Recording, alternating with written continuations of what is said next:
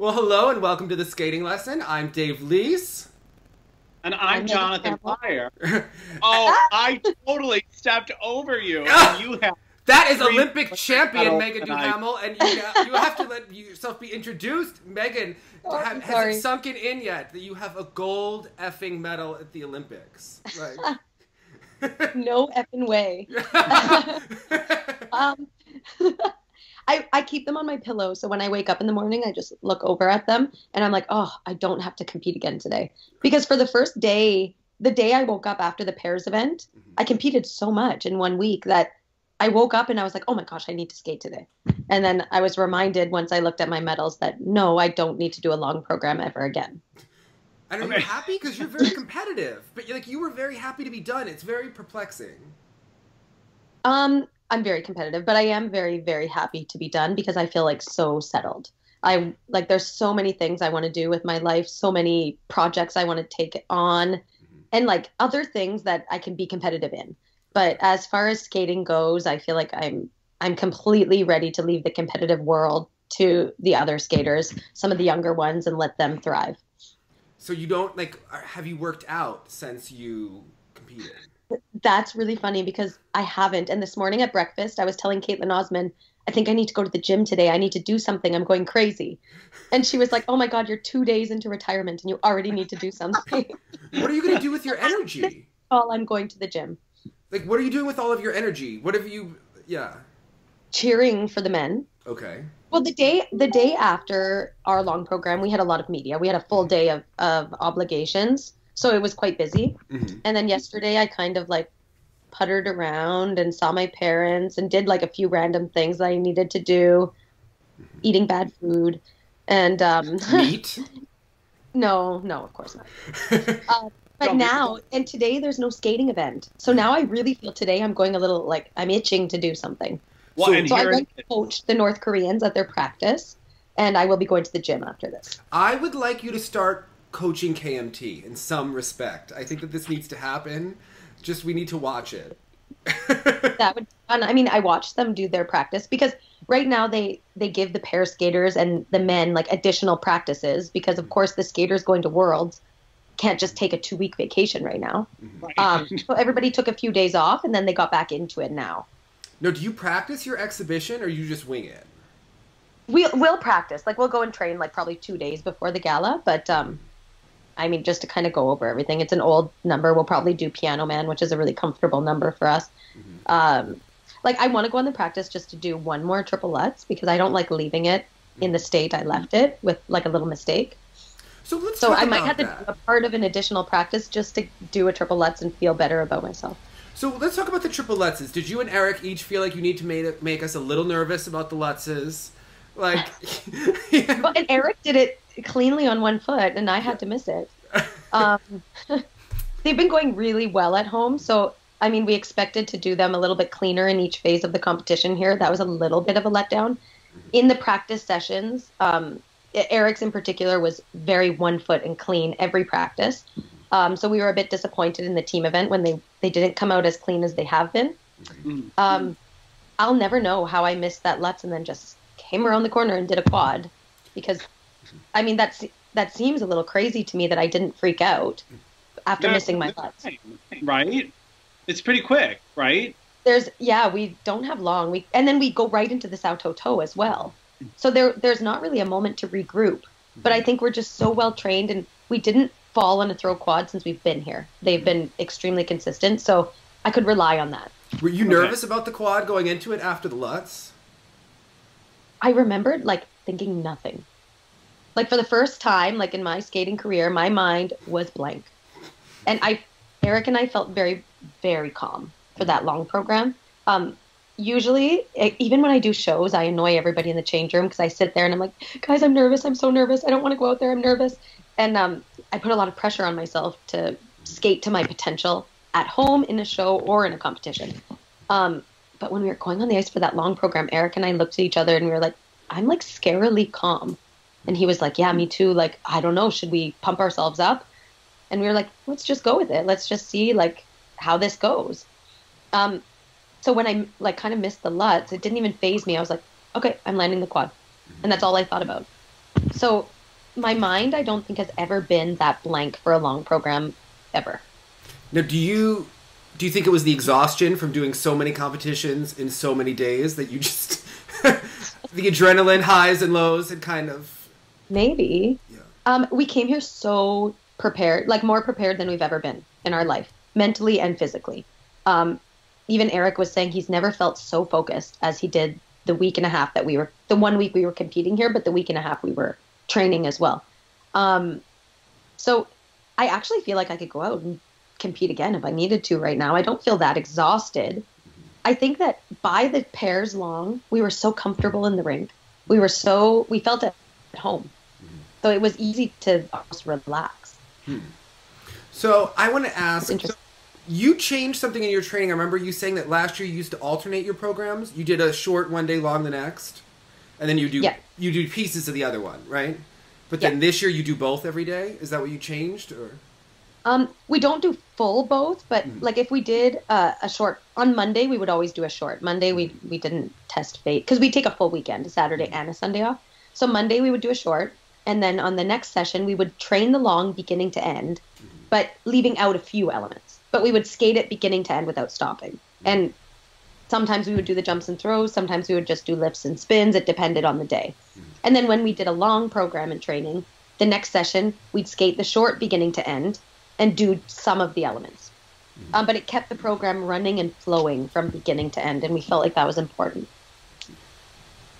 So in that moment, in the moment when the Lutz didn't go maybe as you wanted it to go, and you turn around and you have this feeling of calm, is this a feeling of trust because you can trust the training? Or is this a moment that like you don't take the time to self-edit and analyze what just happened? Because I know sometimes for me, like as a performer, I'm too busy editing the previous thing instead of focusing on the thing coming up. And when I saw you turn around and then do the quad, I was like, that's like, from my perspective, the perfect example of most likely not editing what just happened, but continually moving forward. I'm not sure what you're... That's like almost it. Like, it's like I just forgot about the Lutz. As soon as I was doing the choreography into the quad, the twist hadn't happened, the Lutz hadn't happened, I was just doing a throw quad. Okay. And I actually haven't missed a Lutz in a program since the long at Skate America, like in any training. So I had every right almost to get a little shocked by it and a little bit like ruffled. But I don't even know how I didn't. I had a moment where I remembered very particularly the Grand Prix final 2014, the first time Eric and I won it. Stoblova and Klimov had skated like perfectly before us. And I did the exact same thing on my Lutz. I put my hand down, but then the rest of the program was clean. So in the few seconds after the Lutz, I remembered that. I was like, okay, this is just like Grand Prix Final 2014. You can do the rest. And as we were preparing for the quad, Eric was very calm and very stable, and he had that quad takeoff in the perfect place. And when he has me in the perfect place, my work is very easy, like so to speak. It gets into the air nicely, and all I have to do is focus on my landing. Now, did you see? And then I had a moment though. I had a small moment going into the sow toe toe after. Because the triple sow, double toe is what I missed in Sochi. And it's like ate away at my soul for 4 years to come back to the Olympics and land a freaking triple sow. Okay. And so after landing the quad, I was like, I had a moment where I was like, there's no more room for error now. Like, you have to go clean. But then I used that mistake from Sochi, like to drive me to land an amazing triple sow, double toe here. And hometown... The novice would have killed me if I missed a triple sow at the Olympics. Now, and hometown glory works better with the sow because the criticism of the program in 2016 was that you went down the ice for the Lutzes and then again you went down the ice for the toes, and now you have the different pattern into it. Yeah. And that was like the small adjustment we needed to make. The reason we went and did the toes for a few years after Sochi was literally because I became like a mental mess with a triple sow. The whole year of Sochi, I was missing that stupid triple sow, and in competition at home I would never miss it, so it created like a mental issue for me. And the next year Eric and I are so lucky that it was like, well, the triple sow doesn't work, let's just do a triple toe. We had the luxury to like kind of be like, well, we have other jumps to choose from. Right. But then last year I got a little bit of an injury and I couldn't do the triple toe anymore. So it forced us to go back to the sow. And that was your foot last year? Or? Yeah, I had like my left foot, every time I would pick for the toe, it would send this jabbing, terrible pain into my foot. We weren't sure if it was a nerve problem or a stress fracture. Last summer I finally did an MRI and I just have a piece of bone that's floating in my foot and sometimes it gets stuck.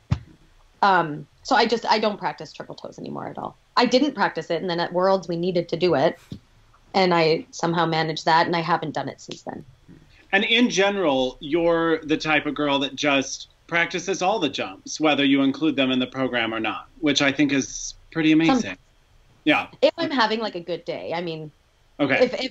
If my body's feeling tight and sore and it's feeling old, I don't practice a triple loop or a triple flip or anything, but if I'm feeling good, I'm like, oh yeah, let's just go for it, try everything. She did them all when I was there with the camera. Skating as a single skater. You did them all when I was there with the camera, and she wanted to do a better triple toe than Stobova. That's what I remember. I can do triple loop combo. A loop is my favorite jump, but it's unfortunately not Eric's favorite jump, so we never included it together. Okay. He's very, very reliable with the sow and the toe, and over the years with the Lutz, but the loop was not his thing, although it was my favorite. Sounds like you should just do several in the exhibition while he just does something else, right? I might have to do triple Lutz in the exhibition. Okay. I won't, but I'll dream about it. You did brainstorm in your head what content you would need if you wanted to make a run for the singles and Canadian ladies. So what jumps would you have done? See, this is where I ran into trouble because I did spend a few months last spring, like, with serious consideration. I even talked to Skate Canada that I was going to compete in the ladies event, in which they laughed at me. The problem was because my foot and I couldn't do the triple toe, I felt like in the short program I was going to be at a huge deficit without a triple combination. Right. And that worried me a little bit that I wouldn't make it through the long program. Like without a triple now in ladies, you're kind of not making it out of the short. That didn't prevent Larkin from making any of it. So well, I mean, like if I made the Olympic team, I would have probably only been at the Olympics for the ladies short. Okay. But my content was going to be 2 Lutzes, 2 loops, axle half loop sow, a flip, and then another axle. Okay. Right. I had to work on the edge of my flip because I get the E on my flip. Okay. So I spent about a month learning a flip from a 3-turn instead of a mohawk, which brought me more to the correct edge. And Gabby helped me with it at Stars on Ice last year. And Caitlin Osmond was helping me get all level 4 spins. Like, we were really serious about this. This is when Eric was injured and rehabbing and you were just basically going crazy. Yes. Yeah, exactly. Okay. And then throughout Stars on Ice, Eric was still at Stars on Ice. But I would just do a little bit of extra practice sessions because I was really seriously considering it. And then we started choreography for the short program when we came home from Stars on Ice. And we were on the ice for about 5 hours a day. And I was like, I could not go back on the ice again to train singles right now. And that was the answer, that I couldn't do it. Yeah, right. But did you learn that when you started, did you learn the Lutz first? Is that why that edge came more naturally to you than the flip edge? No, when I did singles, I never got the E on the flip. But when Eric and I did the flip for our first few seasons, they always told us that we both were flat. So it was like the exclamation mark or the E, however they want to call it. But Eric and I were a little bit tricky sometimes. So for one season, at Worlds in Nice, for example, we were doing a real Lutz in the short and then the flip toe in the long. But they were giving us an E on the flip. So when Eric and I were filling out our planned program content, we said, we're going to say we're doing a Lutz toe in the long. And this is how we do our Lutz with a mohawk. And then we're planning a Lutz. It's on a Lutz edge, so we can't get the deduction. And we actually got away with it. We got called a real Lutz in the short. And then in the long, they called our flip a Lutz because we said that we were intending it to be a Lutz. And then we got home from that World and we were like, oh, that was a bit risky. We probably shouldn't do this anymore. So we took the flip out altogether. So is there gamesmanship when people fill out that sheet? Because Aliona said that she was going to do a throw quad sow and a throw triple axel. And Jason Brown always says he's going to do quads and then they never materialize. So the ISU makes us fill out this sheet at every competition. So it technically should be up to date for each competition. like when we arrived here, we had to update it from the sheet the ISU had at the Grand Prix final. So we had to change our order of elements because it was different than our long program was at the Grand Prix final. Right, so I'm not sure if people like play games or not on it. Like, absolutely. We all knew that Aliona wasn't doing a quad twist or a throw quad, so I find it funny that they did that. Did you know how well she skated before you? She didn't need to. She was going to win with a beautiful, clean performance. So now she won the opposite way of you. Like, she didn't play the points with her distribution of her jump elements. So did you know how well she didn't need to? Yeah. Did you know how well she skated before you? We did. I mean, I always watch everybody. I didn't watch her in particular because we were skating second. Eric and I got off the warm-up and we were just pacing backstage. But you could hear the audience, and I didn't hear anybody applaud once. And I was like, they are either skating terribly or they're so good that this audience is mesmerized. And then we had to walk through like this tunnel. It's daunting. It's a black tunnel, and it's so stressful. And there's the TV screen in there, and you could see the tech box, and I saw a whole row of green. And I was like, okay, like this, they probably skated really well. Yeah. And seeing that whole row of green also indicated to me that they weren't going to review anything, so their score would come up faster. So Eric and I would have less time to meander around the ice. So we were very prepared when we went on the ice, knowing their score was going to be high. But as competitive as we are, in all honesty, we came to the Olympics knowing that we were fighting for a bronze medal with Tarasova and Morozov. We're not stupid. We knew that the odds of beating the Germans or Shui and Han was almost impossible. So we weren't really ruffled by their score because it wasn't our plan to beat them. So then is Elton John like rougher with you as a competitor? Does she try to be more intimidating when you're... I don't make eye contact with her. Okay. I just don't do it. I just walk by. She doesn't make eye contact with her students. She's been really mean about Eric and I in the media for many years. And I've just chosen not to give her... Yeah. Do you notice that when her students don't do well, she bolts before they go to the kiss and cry? I didn't know that. I didn't notice who was in the kiss and cry with Tarasova and Morozov, but then she was at the boards in the team event with Koliada, Elton. So I don't understand what's going on. So there's a lot. We call Elton John as well. Everybody does. Yeah. Okay. So after I started that, this is spread. I don't know if it was you that started it, but it is a thing. Yeah. I was the rude one. So my brother even says, "Why doesn't her team skate to Elton John?" Yeah. So if you notice, because NBC has a great enhanced feed that we need for all competitions, where there will be it's the camera on you skating, and then you get to see Bruno and whoever the skinhead guy is standing next to him that coaches you. I don't know his name. That's Ian. Sounds very Quebecois. I'm not going to get it. Okay. So, and then there's like the review box, and then there's like a stats thing about like Meagan and Eric called their tryout a revelation in 2010. Like they have all of the... yeah. Interesting. I don't think I've used that word, but I guessed it. But you get to see that she watched the entire program, and you get to see her reaction to everything, and by the time they get off the ice, she's gone. Like, they disappointed her, and she had bolted from that performance, so... Well, I haven't seen her since then, so I'm not sure where she went to. Maybe she's back in Russia. Maybe she's preparing Senya and Fedor for Worlds. I have no idea. But I honestly haven't seen her...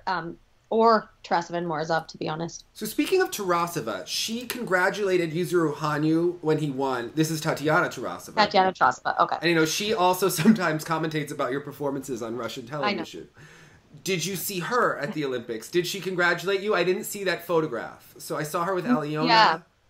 Yeah. And you know what? I didn't see her. I didn't get a congratulations. And I mean, I've seen and I've heard how rude she is to Eric and I in comments, and I'm actually a little bit sad about that because when I first made it to the big international scene of competing in Grand Prix, I was so excited to get a picture with the famous Tatiana Tarasova.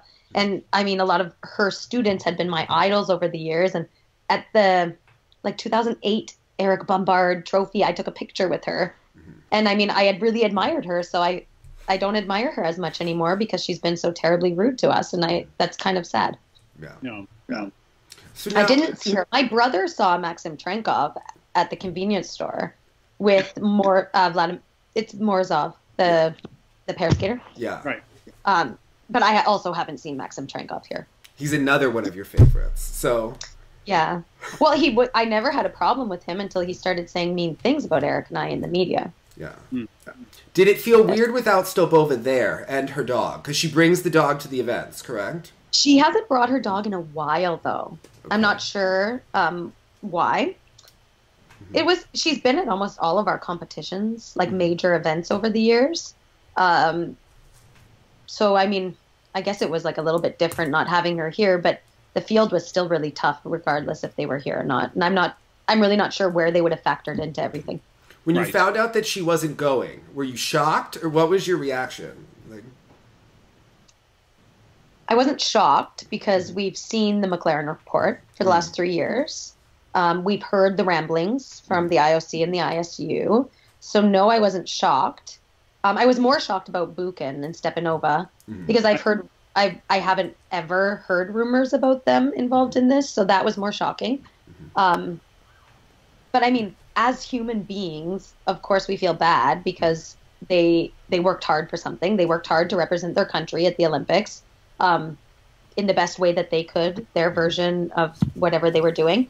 But at the same time, you want things to be an even playing field. You want justice, right? Mm-hmm. The athletes want things to be right and to be fair. Mm-hmm. So I don't, other than what's come up in the McLaren report, we don't know either what happened with them. Right.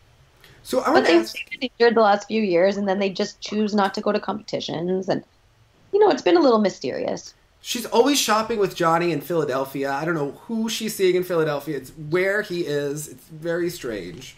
Well, but you know what? I have to say, because we know how competitive she is, right? Mm-hmm. Like, we remember that European Championships when Fedor fell going into the throw. Gosh. But at the Grand Prix final this year, it was the nicest Senya, the most gracious and nice girl. She was openly talking to everybody, very, very nice. So I'm not sure if she's hit a little bit of a turning point, but a lot friendlier than she used to be. Fedor's always been extremely, extremely friendly and nice. And not that she's not been nice, she's just been very competitive, right? Like, the personality you saw while she was skating was usually how she was in the change room as well. No, but I did notice a big change this year in competing with her, in her attitude and her approach, and it was a lot more warm. So was Aliona warmer now? Because you two seemed very warm when you were talking, and in the past, she has not always been so warm to her competitors. So...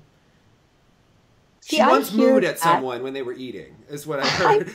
I know, and I mean, I've heard that many a times, and this skater is extremely insulted by that. Aliona's actually always been pretty nice to me, and I've competed with her, like, since my very first partner, Ryan Arnold. It was like Ryan and I's claim to fame that we beat Aliona and Robin in a long program once at Nebelhorn. Like, useless information, but I'll never forget it. She was happy when you won Worlds too in 2015. I remember we talked about it on Facebook. She's always been extremely nice to Eric and I. Eric trained with her for many years, and I mean, she was my idol, like, for many, many years, like, even still now.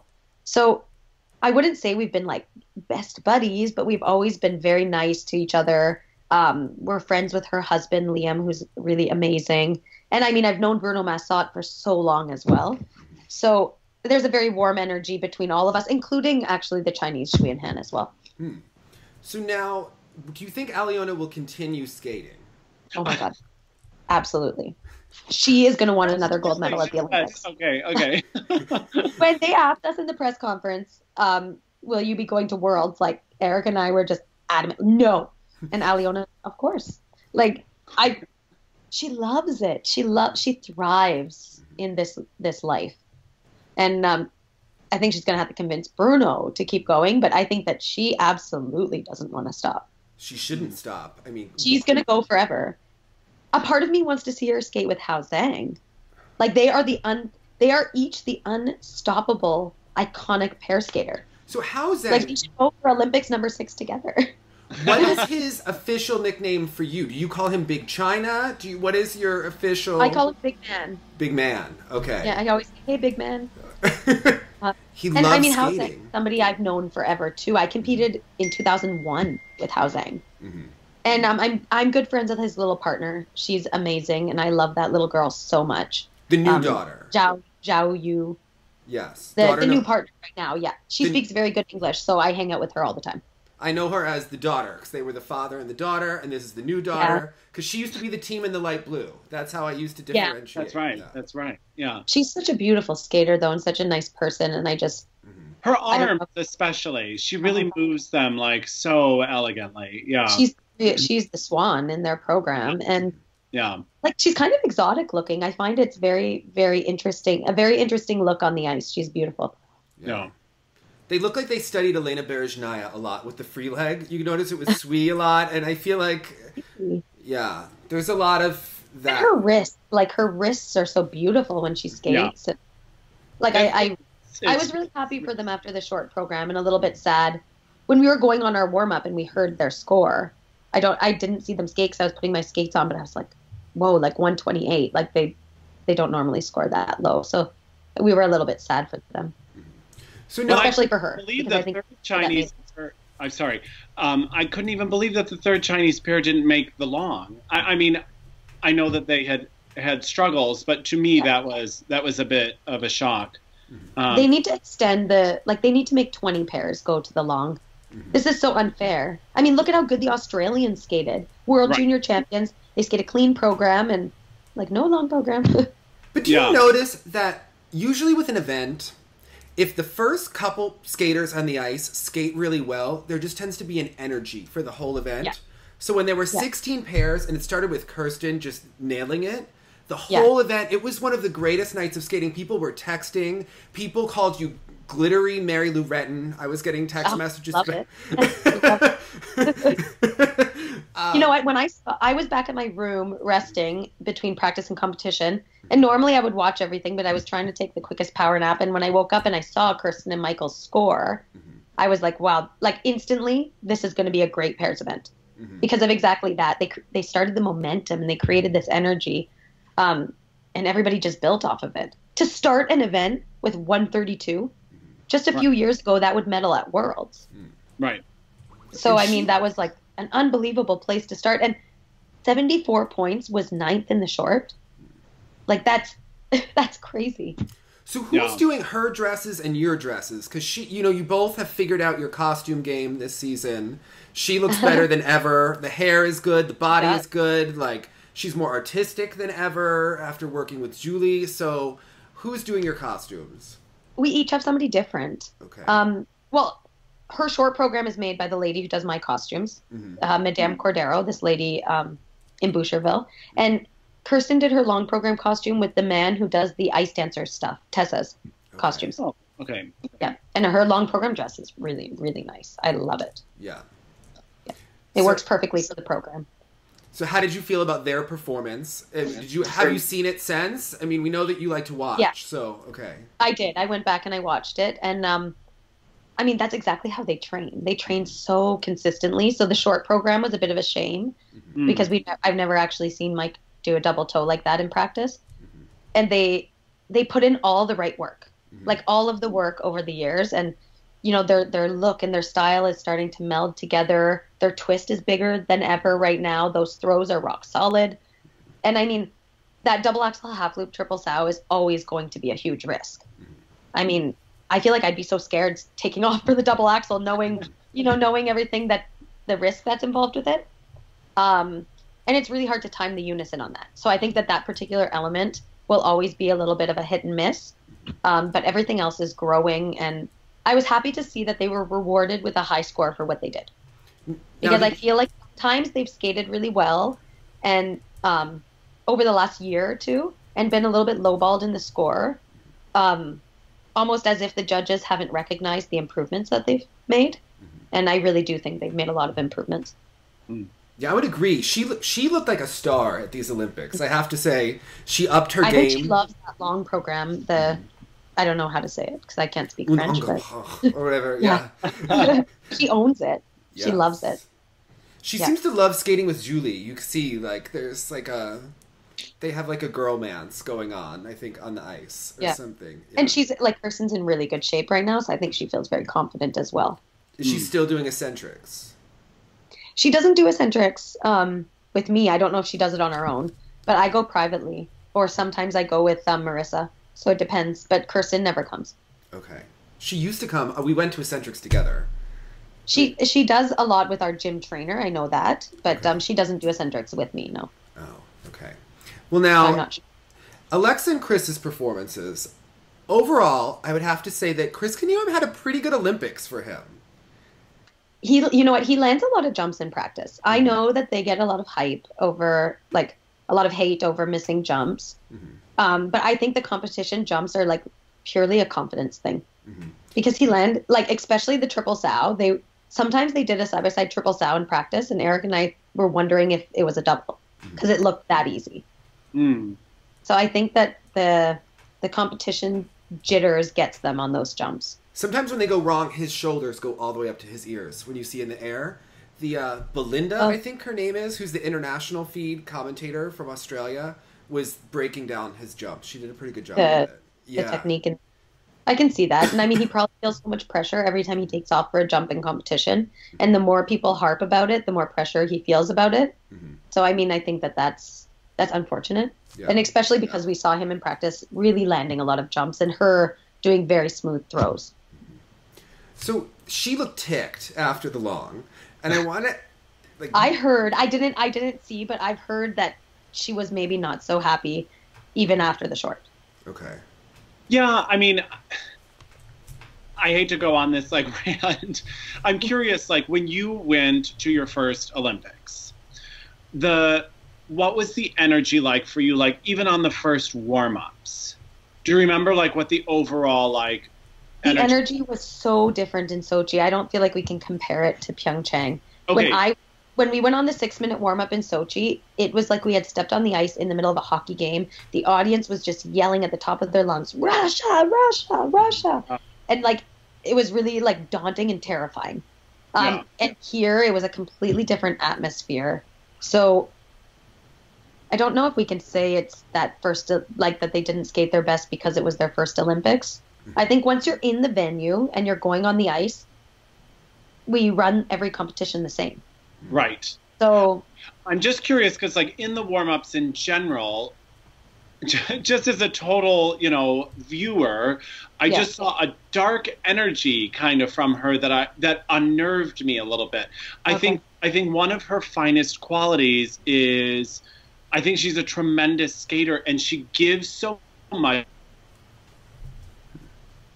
You're frozen. He needs it. So often she's giving him energy. She's checking in with him. She's giving him a reassuring smile. And this time she seemed a little dark and off kilter to me, which I wasn't used to. And I found him in the warm up trying to lighten her up. But something about her energy for me, I could just tell maybe something was askew for her. And I'm sure that once you start a warm-up that way and then subsequently a program that way, that it's really hard to shake that. It is. The energy you take to the warm-up is generally the energy that you will have for your performance. There's not really enough time to do a 360 of that. Yeah. I didn't see that, but I did hear that maybe she wasn't so happy after the short program results or scores, or I'm not sure exactly what part of it. Okay. I'm also not sure what their personal goals were here at these games. Everybody has different expectations and different goals. So I don't know if they thought they were going to be top 5 or top 10 or top 15. I have no idea. Right. So maybe they fell short of what their personal goals were in the short program, so then it made them nervous. Right. I wasn't in the venue for their long program, so I can't say, but I did see their practice sessions in which they were practicing actually quite well throughout the week. In the warm-up, there was a shot of her. She did a perfect triple sow cow, like textbook technique. I don't think I saw her miss triple sows all week. Mm-hmm. Yeah. They were solid. Now, I wanted to ask you, because where is the TV? Because I cannot stand excuse making. And the Knierims have gotten... The Knierims have had a lot of difficulties happen. I also know personally you had a lot of problems happen last year, but you didn't talk a lot about them when you had bad performances.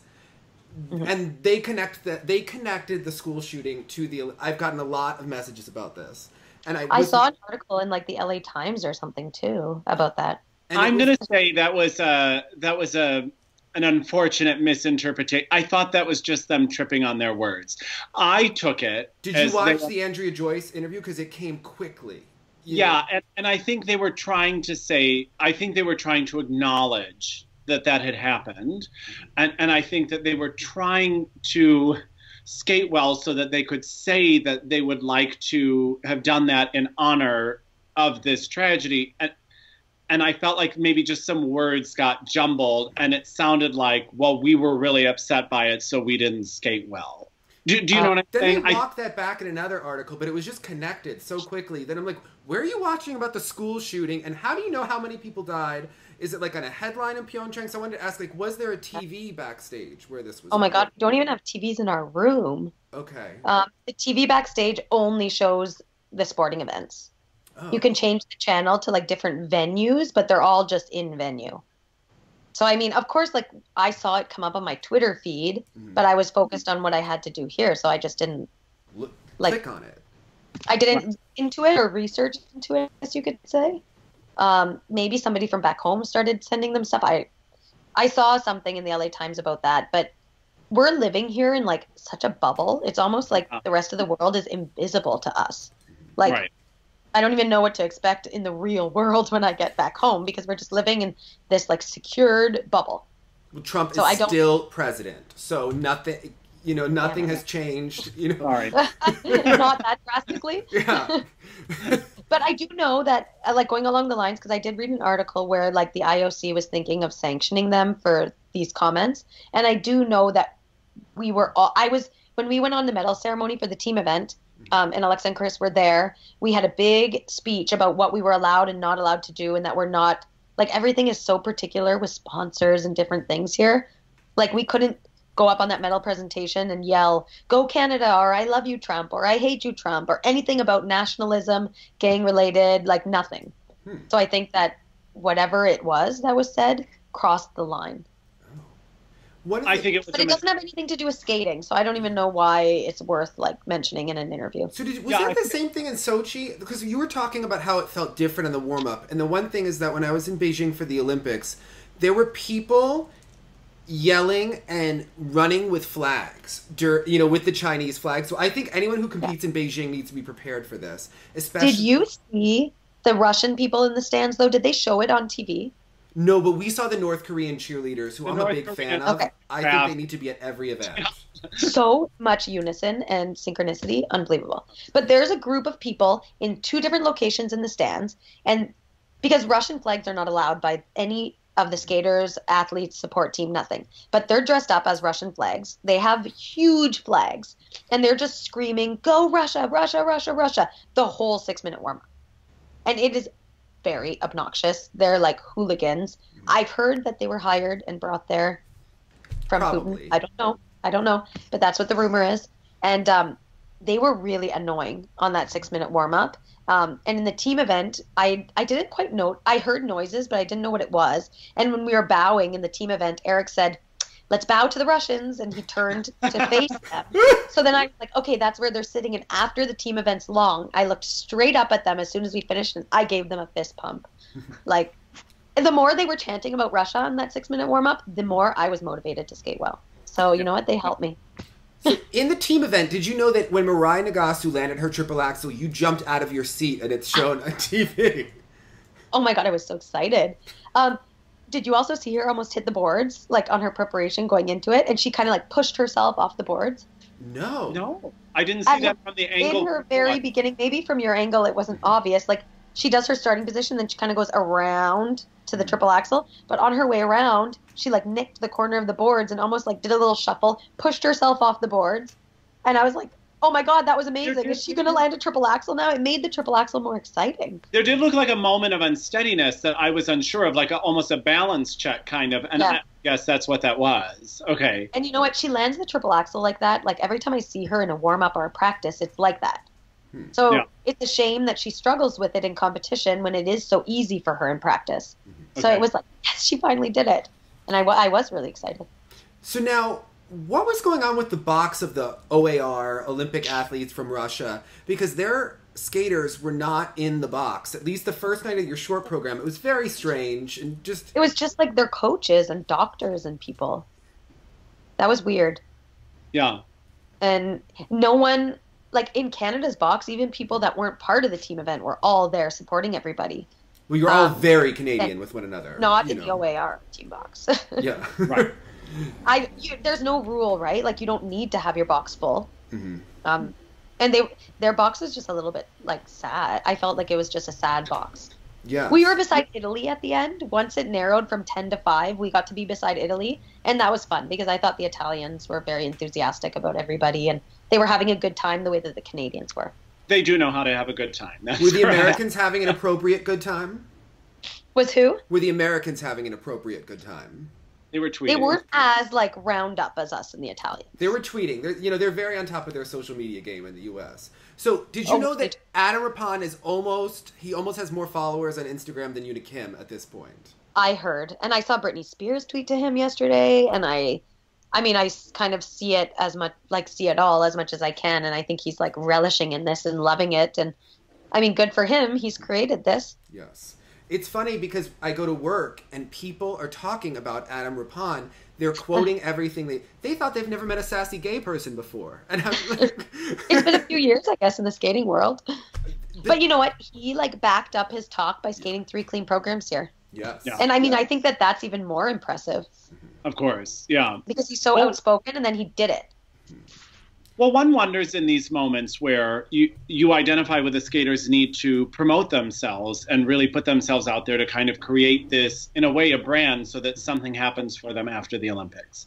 But then we also wonder, as we've seen in the United States, we've seen it go both ways. And you wonder if sometimes a lot of the skaters who have been overhyped and over-interviewed and over-filmed in commercials and things like that, it often seems like such a deterrent from the training. And so I think a lot of us were very nervous for Adam. The more the hype, and the more the media presence, there was a fear that you couldn't possibly be training as well as you had. So do you find that when you're doing that kind of media stuff, that it can take you out of the craft itself? Yes. But okay. I think Adam is too smart to allow that to happen. I think Adam works really hard, and I think that if the media needed him for something, let's just say at home from noon to 8, he would do all his training before noon. Mm-hmm. I really believe that Adam as a person would do that, just knowing him. And that's when we've been, not that we were asked to really do that much. Nobody in Canada really cared about us this season coming into the Olympics. But for the small things we had to do, if they asked us to do something, we always said it had to be after 1 o'clock in the afternoon so we could do our training day. We never gave up a training day to do anything. Interesting. Now, did you see, speaking of media, did you see Ashley Wagner at the Olympics? I haven't. Okay. I've just seen her on Twitter, but I haven't actually seen her. Adam hasn't seen her either. I feel like that would be just a little bit hard to be at the Olympics. Yes. Doing like some work with sponsors, but you're not actually competing here. I don't know if me as a person could have handled that. Did you see Michelle Kwan? Because she is there too. Oh, I want to see her. She's like my favorite. I want to do yoga somewhere with her. Yes, she is doing she was doing yoga like outside on a boardwalk, and I thought I saw that. It looked so nice. I messaged her on Instagram, so maybe I'm going to get the opportunity to see her.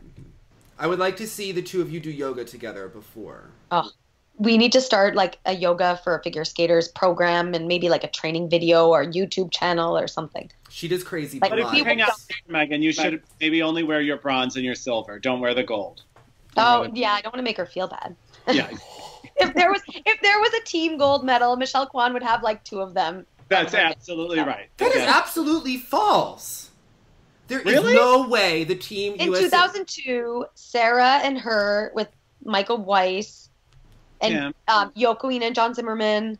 Our ice dancers were not that good back then. Russia would have had Sutskaya, they would have had Plashenko, they would have had Lobacheva, and they would have had Bereshnaya. Meagan, remember your history. So maybe Michelle wouldn't have one, but you know what? Meagan what? I have a little bit of like a problem when it comes to Olympic Games. It really hurts me when people are upset with a silver or a bronze medal. Like I felt bad for Shui and Han. They really wanted the gold, and they were disappointed. They were crying that they only had the silver. And I tried to explain to them, like, You have an Olympic silver medal. You are a champion. Any one of these medals is a champion. And it really hurts me when people look at like a silver or a bronze as a failure. They were like, "Oh, that's a nice Canadian girl." I know. I mean, I feel like it's not. They were. I know, but they will have. At least we'll get to see them skate for 4 more years now. And I said, like, you guys are going to win for sure in 4 years. Like, don't worry. Try to make them like feel better about it. But it's their first Olympics. Like, I feel like you don't want somebody to look at a silver medal and think that's a failure. I don't want anybody to think like that. So she landed the sound. I don't want to think like that about her silver and bronze either. Too soon. So Sui, though, she had landed the sow and then flipped out of it. At first, I thought that she had it, and then she didn't land like any triple sows in practice or warm up, though. Like that girl is a good competitor. So what can they do? Can they do the quad sow throw? Like, have you seen them practice that? So, just an interesting story before I go into that. I love Shui and Han. They're like 2 of my favorite skaters and people. Super nice. But so in Boston, we saw they finished first in the short program by a decent margin. We were in second. And then the day of the long, they were a mess. Like, you never see Shui fall and throw triple flips. But in Boston was the first time in my life, an entire practice, she was falling and throw triple flips. And then the same thing happened here. So before the long program, Bruno was talking and he said, I don't think Shui and Han are going to do it. It's going to be the same as Boston. And even on the practice, like, she was falling and sliding, like, into me on throw triple flips. And I was like, what's going on? Like, this girl's like a machine with her throws. She doesn't miss them. So I think that the nerves and the pressure gets to them a little bit when they lead after the short program. I'm also not into... You need a second jump. You can't have a second jump that's a risk. You need 2 reliable jumps. And I think they probably could still do either a throw quad sow or a throw quad flip. I'm not sure if they train it or not, but I believe it's probably possible. She rotates so tight, and he always has her placed so accurately on the takeoffs. I think it was. I like her hair flowy. You know, like I like her short. I like her hair flowing in the wind, like short but flowy. And there was like a Katie Lang situation going on with the hair in the long, and I thought that was the difference. You know. And I'm a big fan of Sui and Han, but I think they hit it with the short program concept, choreography, music, and I just think this was not a good idea to redo Toronto. I don't think it's their voice. I think it was their coach's voice, and I know that they want to honor him, but I just felt like it was not them. And that the bridge over troubled water last year was so good. They should have kept it. Like, the skating fan in me was like, keep this program. It's amazing. So I think that they didn't make the right decision maybe with the program. I think that maybe could have been the difference even with the mistakes. And they always lose levels. They always get the level 1 or 2 pair spin. They get a level 3 lift randomly. Like, they're always, over the years, when Eric and I have been very tight with them, I've always almost relied on the fact that when it gets to a long program, they won't get all their levels. And it happened here again. I don't know if it's like a lack of focus, but I know also, for example, when you do the requirements to do a level 4 lift, they're pretty easy. You need to grab your leg, go in one hand, or turn the other direction. You know, it's not really that difficult. But some teams, such as Shui and Han, they take all the hard risks with it, and then they might miss letting go to one hand or switching positions soon enough, and then the level's gone. And this happens to them quite often. Now, does it bother you that he has short arms and that sometimes when they do the lifts, like, she is like inches from his head? It looks a little funny. It does. It looks a little bit funny. But I mean, there's nothing they can do about it. It's really impressive that he can quad twister with those short little arms. I know. I like how Dylan worked around his bent arms by having Luba just dangle over him. Draped around him. Yes. Yeah. Good enough disguise. It worked, even though the judges knew that his arms were bent. Yeah. They changed the rule about bent arms in lifts to something I'm not quite sure, because Eric has never bent his arms in the lift, so we never paid much attention to that rule. But there was some sort of rule change to make it a little bit easier when the guy's arms are bent, that they still get something. Now, Michael Shenley has an important question for you. He's not here, but he sends his love. He wants to know, what language is Bruno talking to the North Koreans? Because he said Bruno's English is not fantastic. And that, do they speak English? What is happening? Yes. Okay. So there's the pair team and the coach, and they don't speak English, but this man who works for the federation, and he's a translator, he speaks very good English. Okay. So we communicate with him. And I was just coaching them on their practice, actually, I tried to tell them that they need to get a 3-jump combo. That double toe is 1.3 points. That could have been a 126-point long program for them. I said, like, that's very important. And a couple of details with their levels and stuff like that is they want to move forward to be able to fight for top 10 positions. But we do speak to the man in English, and then he translates to the kids and the coaches in Korean. Okay. I'm so interested in them. I mean, obviously there was a lot of fluff pieces and a lot of, media hype about it. But just in general, them as a pair, they do have very strong fundamentals, right? Very good. And that, how did that happen? That's the really intriguing part to me, because so much of that is developed, I would think, at such an early stage. And that short program choreography, like, it's sharp and great. It's the coach who did it, and she did a very good job. I tried to ask questions to them about their early time in skating, like, why did they start skating? How did they start skating? Right. And I never got clear answers about that. But the coach spent time in Russia when she was a skater. Okay. So she went to train with Russian coaches. Okay. And they watch a lot of videos, I think, from Chinese skating. Well, so do They're very inspired by the Chinese skating style and dynamic pair skating. They do have a Sui and Han, Shen and Zhao kind of quality to them, like a little magic, like a little... But they told us that, because they want to come back to Montreal as well to train, but we were told by this man that they have another pair team that will appear on the Junior Grand Prix. They're both single skaters. The boy does triple axel and quad, and the girl does all the triples. And they want them to be a pair team. So they will appear on the Junior Grand Prix, hopefully, this year. Will they also come to Montreal? They hope that they will, yes. Because I think you need to start coaching with something to do with your day. Oh, I'm coaching them now for the rest of the time here because they're training on the practice sessions for Worlds. And I hope that they're going to come back and we can keep coaching them. They've invited us to their country as well to help coach. They always refer to it as our country. To help coach the skater. He said they have many skaters there. And Elaj Balde has gone to do shows, and Elaj said that they have really good skaters, like very good. So, but we never. How does Elaj get? Like, only Dennis Rodman goes to North Korea. So how does he? No, there's a skating show every February. Eric and I got invited 2 years ago, and we had to choose to go to 4 continents or to go there. And as amateurs, we made the decision to go to 4 continents. But every February, they do this big show. They call it a competition, but it's just a show. And Elaj has gone twice. And we asked Ari, who works with Elaj, to get us the contract for it. And Ari got us a contract. And so we're hoping next February we will go. Wait, Elaj is with Plashenko's amazing agent, Ari. Well, I don't know if he's with him or he just works with them sometimes. But Ari got Elaj the contract. So then we just... Pretty much Eric and I invited ourselves to the show. Ari is one of the staples for our viewers of, like, amazing Russian skating people. Ari is one of the people who you have to meet. So, did you see Plashenko at the Olympics? Was he there? Oh, is he here? I don't know. I can't tell from like Plashenko. He's always really nice to us, and he loves that we do the quad, because we know that Plashenko loves quads. Yeah. Right.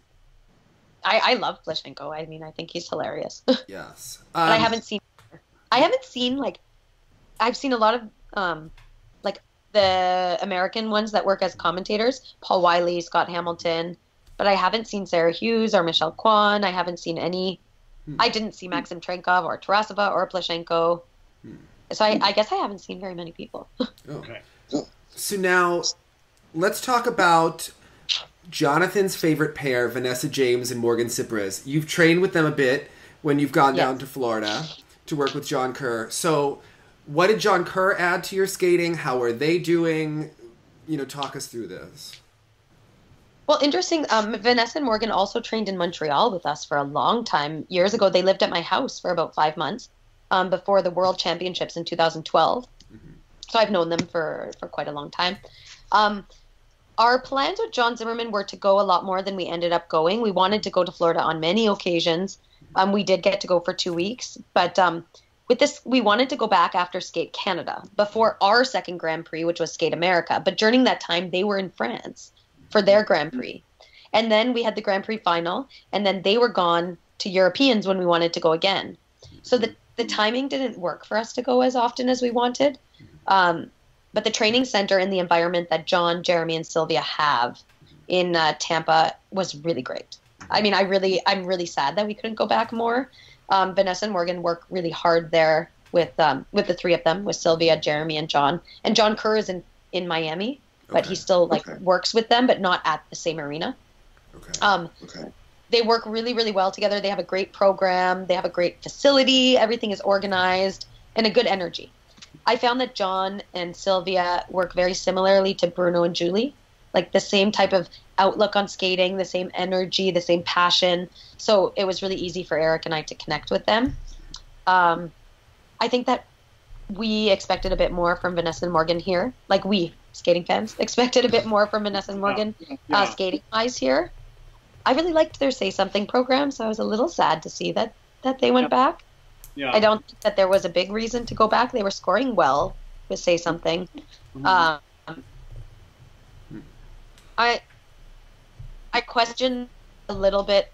They keep going for the throw quad and always plan for it to be on 2 feet. So I always wonder why people go for something planning a little bit of a mistake. But that's not my strategy, so that has nothing to do with me. I enjoy watching them. I mean, they engage me as a viewer, and I think that in the future, I hope they keep competing. I even think at the World Championships, they're going to be in a good mix for a medal this year. Mm-hmm. Okay. You think they will continue? Is that your read on the situation? I would think so. I think they're only now starting to make ground and become pretty good competitors. So I think that they will. Mm-hmm. They're such a appealing team to the audience, and they're unique. And I think that they can keep coming up with creative programs, and that will be their thing, their creative, entertaining program. Now, are they currently together? Because I always like to guess. I never know. Okay. No, we never know. It's a little confusing. That's kind of the fun. It's like Tara and Danny. It's like, are they or aren't this week? It's kind of... Yeah, I don't know about those guys either. But, I mean, they seem to get along well right now. So maybe they are together. I don't know. There was a funny photo on Instagram. Jonathan is on top of it. He pretends to be nice. But if Vanessa James is like... There was a picture from the village, and There was. That's the one I sent to you. I was the plot thickens. Oh wait, I might have saw the same photo. Tell me which one it is. He's in bed, and she's I saw that in front of the bed taking a picture. She knew what she was doing. Yeah. And I know. I saw it, and I was like, oh, maybe. Yeah. I mean, I try not to question too much about people's private lives, but I know they're on again, off again sometimes, and but as skate, I just in terms of skating, I really enjoyed them, and I think that they have a lot to offer. And I mean, they can keep pushing the envelope. We know they can do that triple toe combination if they keep working that quad and get it clean. And I think that they can do big things. So how is John Kerr as a choreographer? Because you worked with him. He's rising. We loved him. Okay. He came to Montreal to work with Julie on the short program, and they connected so well. Excuse me. They got along instantly, and it was amazing to be able to work with a male and a female choreographer. It really was helpful to us. They have very similar vision, again, along the lines of John Zimmerman and Sylvia being similar to Bruno and Julie. John Kerr fit right into that synergy. And John came to to Montreal twice, and then we went to Florida to see him. He worked a lot on recreating the Muse program that we never ended up doing here, but he did help us a lot, just think of a different way of moving. And it was fun for me to get to do something with another guy. Because when Julie does the choreography, she can skate with Eric. Right, and then I'm I just see it. But I could participate more by skating with John. And I found that very, very helpful. And John's an amazing skater. Now tell us about your Russian friend who worked with Eteri Tutberidze and who told you all about that rink. Because... Oh, yeah. So... I've heard many things about Iteri. Iteri or Iteri? I think it's Eteri. Okay. Well, I've heard about her rink and how intense it is, and you need to audition to get in there, and the parents sleep outside, lining up at the door. they get like tested every few weeks, and if the skater is not good enough, they're just kicked out. And it's a very intense environment. But I don't know, like, then I read an interview with a Terry where she was talking about Paulina, I never know how to say their last name. But the Paulina who did really well at NHK and then sucked at Skate America, that one. Oh, the one with the bone problem, that one. Yeah, I read an interview where a Terry was saying something about, like, having to deal with her emotional side differently than she has to deal with the other skaters' emotions, and how sometimes she just spends a whole training session talking with Paulina. And I was like, oh, it just kind of showed a soft side to Terry that I didn't know maybe existed. She always seems so stern and focused, and it scares me a little bit. Have you seen the documentary with her when her daughter has the 103 fever and she's like yelling at her? I've heard stories about when she was like touring and coaching. She coached in the States for a while. What happened there? I don't know. Well, I don't know. I've just heard that she was there, and then there was something that happened in that city while she was there. She was in the Oklahoma City bombing happened while she was there. Touring. Yeah. I thought she was and touring. then she left after that. Yeah. She was touring. That's what it was. Yeah. I don't know much about her as skaters. A lot of these Russian coaches, we don't know their background as skaters, but they become like I think they're almost more managers. Mm-hmm. Like, see, I've heard that Elton John doesn't really coach. She manages. I heard that each of those teams has their own coach. And did you notice that when Kane and LeDuc went to Elton John, they came back and they had like a horrific champs camp, apparently. It was... Yeah. Maybe they hadn't been training the programs, though, because we know that the Russians don't train their programs beginning to end every day like we do. Yeah. I've heard that they do one run through a week. Odd. That would make me nervous. So. Oh my gosh, yes. So I've talked to skaters that trained in Russia, and they said they were so nervous competing all the time because they never did run-throughs at home. So they were like, we don't know what to do. So it seems like Terry's kids do their run-throughs, if you watch the documentary. They seem like they do. So I'm wondering if she's kind of taken a little bit of a different method. Because there's no way they could do all that stuff in the second half so easily if they weren't trained. Did you see the recent one where Medvedeva and Zagitova are weighing themselves, and then Medvedeva is trying to do like a rip-on triple loop, and she's messing up, and Terry's telling her that she just doesn't care about working hard anymore now that she's won things. It's so good. Makes me wonder what they consider hard work. Oh, it was great. It was excellent. But I recommend... And this is an interesting point. Like, what motivates a skater, right? So many times we hear that the skaters are motivated by this kind of thing. Oh, you can't do it, I guess. Oh, you're not even trying hard, I guess. And then that motivates people. Like you're saying... a potential Russian clack in the audience ultimately makes you do even better because it inspires you to conquer it. I for sure am not that person.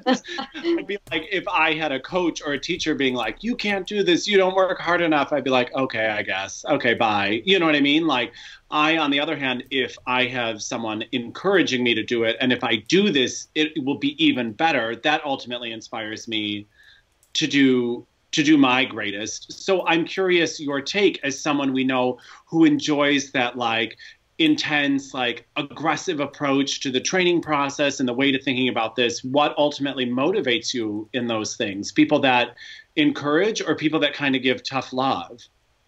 I don't like it when people give tough love. I can give that to myself. See, I can provide that side enough myself. I like a team around me that's supportive and encouraging. Yeah. For myself. And I think for most skaters, you need one member of your team that's kind of providing that motherly love and support for the emotional side. Okay. And for like just a pure like human being, like we don't want these kids to grow up having messed up lives and being miserable because of skating, because of a triple lutz or a triple loop, triple toe or something like that. Mm-hmm. But for myself, I much prefer an encouraging environment. And I've been very lucky that the last 10 years in Montreal, that's what I've had. Right. And with all of us, and it's like almost a like I know Bruno is my husband, but like in some ways he might even be closer to Eric than he is to me. He's known Eric since and trained with Eric when Eric was 14 years old. Right. And always taken the time to help Eric on a more emotional, supportive level. And I know that that's the way that I know training to be, is people that that react like that with us instead of that hard love. Like, I've never been yelled at by a coach ever. Yeah, your coaches didn't yell ever when I was in Montreal. It was... Never. They never yell. And when I skated at the other rink with Richard in Montreal, like, you didn't cry either. I remember the first day I went to Montreal, the Polish team was still there, and Richard told me that when she started crying of a bad day, he made her sit in the penalty box and have a timeout. Like, you are not dying. This is just figure skating. You're here because you love skating, and that's the approach to that rink that I've been at, and that's all I know, right? So I'm not too sure how I feel about coaches that are yelling and aggressive, or I don't know if there is ones that hit or something like that, because I don't know that world. So now, I've never. In Montreal, are the parents not allowed down by the ice? Because, like, when you go to the World Arena, the crazy skating parents all sit in the bleachers, and, like, you feel the vibe, and there's a tension there. The coaches don't really like each other. They pretend to, but it's, like, very tense. Yeah. But in Montreal, the parents were, like, sitting up, and then many weren't even there, and what was... Most of them aren't there unless there's, like, a kid that needs to be driven to school after, right? Like, and sometimes there's one parent that kind of drives all the kids to school. So there's not many parents around at the rink in Montreal. They're not welcome by the ice. There's not a rule, but it's like an unspoken rule that when you hire a coach, you trust the coach. That's really what it comes down to. If you want to be coached by somebody, then the coach does the coaching, not the parent. And the systems in Canada are just a little bit different. I think parents just in general with the Canadian skaters that I've ever known are not really that intense compared to some of the stories I've heard about some American skating parents. But I've never really witnessed personally myself, so I don't know. So now, let's talk about Aliona, her program. How are you feeling about her levels? I want to know. Like, she didn't have to go for anything, so what is the secret? Yeah. Is it just the GOE that she is cleaning up with? How did she figure out this program to make it work so successfully? I think the program itself is, like, choreographed extremely brilliantly, almost to check the box of a perfect 10 pretty much in every category. They do a very good job with the way that they've combined Bruno and Aliona. Like, in this long program, he is just lifting her and twirling her the entire time. And he can do that. He's a strong tank, this guy. Like, the strongest man I've ever seen. And he literally spends 4.5 minutes almost carrying her the entire time and doing interesting, intricate moves where he's always moving her around. Right. And she becomes like this, like a doll that he moves with and plays with, and she looks beautiful as she does it. So it's designed very, very well. Plus, they do hit all the GOE components on every element. There's not really any element they do where it doesn't really look nice. Now that she lands the throws on one foot, they cover good ice. Their music, it's designed musically. I mean, they get all the hard stuff out of the way first. I guess, like, the composition mark maybe is the only one that's not absolutely perfect, because they kind of go, I think, twist, throw, jump, jump, throw. But then once all that's done, they can just sell it because they know that there's no other risk. Yeah, they had 2 minutes of just selling it, like all the components. And that changes a lot.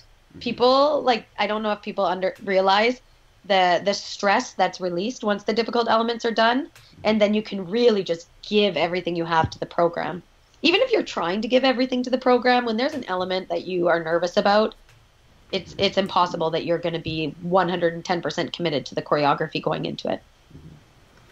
No. I mean, I think that they were very brilliant. I think going back to this short program, this short's better than the original short they started the season with. I mean, there was the unfortunate mistake in both short programs here, so we didn't see them do a perfect short, but I'm sure that that's her mission at Worlds. So now, when you saw Tarasova and Morozov's free skate for the first time, what was your reaction? Because you said you knew that you were in a competition for a medal with them. What was your reaction? Because they've had some music struggles in the past. They had that weird Lionel Richie a few years ago. It seems like they've really struggled with their style. Roman Sokowi told me they were trying to get personality. When you saw this, what was your reaction as a competitor? That. And you know what, the worst thing, I think we saw it at Nebelhorn for the first time, and they scored higher components and beat Aliona and Bruno. And then I was like, oh my God, like, bury me in a hole right now. I can't believe that just happened. And Bruno was at Nebelhorn, And Bruno said that the word at the competition was, what the heck is going on? Like, I mean, if you watch the short program, like Tarasov and Morozov really are the best team in every level, except for packaging of programs. I mean, their twist is the best. Their jumps are amazing when they're done. Their throws are amazing when they're done. They have nice lines. They have good speed. They have good flow when they do a program like their short program. And then you see, like, it was like, what the hell were they thinking? And then my first thought was like, well, they're never going to keep this program all season. Somebody is going to tell them to change it. But then I was like, but the judges just rewarded them with 9s. So why would you change something when the judges are telling you it's good? And then the season continued, and I think the French skated really well at the Grand Prix, but Tarasov and Morozov still beat them. And then again, it was like, what the heck is happening? Just because they are such a great team. They are an amazing team, and it's like, who thought of putting them in polka dots at the Olympics skating to Candyman? Who could have...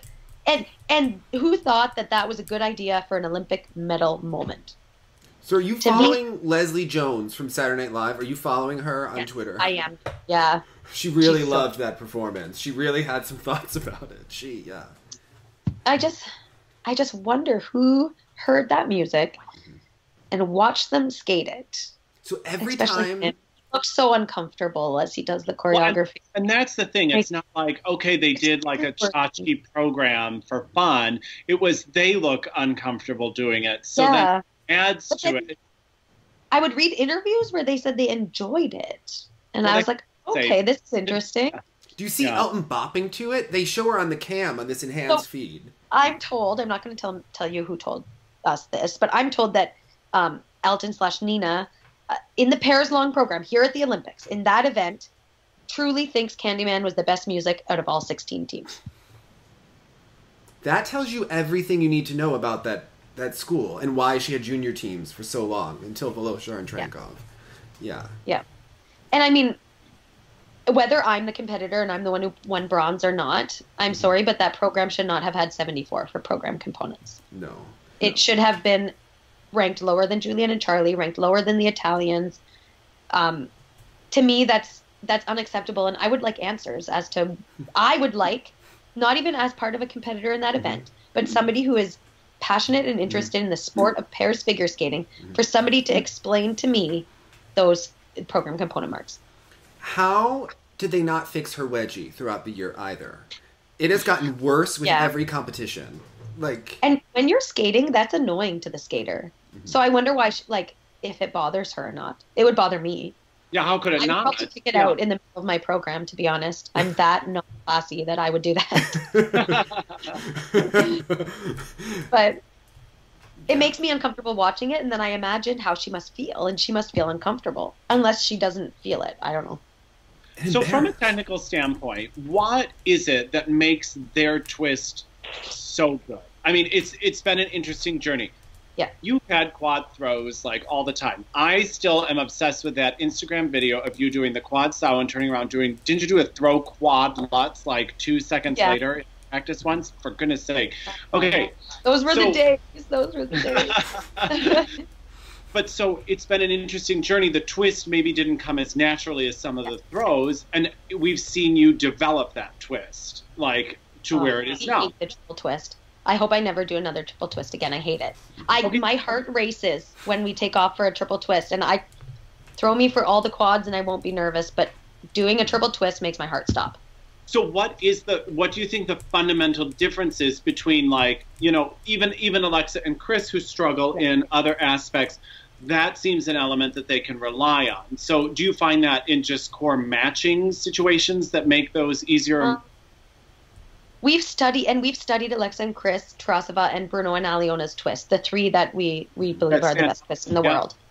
We've studied them, we've analyzed them, and they're all a little different on the takeoff in each way, but they're all the same in the positioning where the guy has the girl on the takeoff, and the explosion up. I think Bruno Massot is just pure strength. He had a twist like that with Daria Popova. I don't know if you remember, but he had this ginormous twist with this girl who wasn't at Aliona's level. So I think that he just... And do you remember Chris Knierim did a quad twist with his junior partner?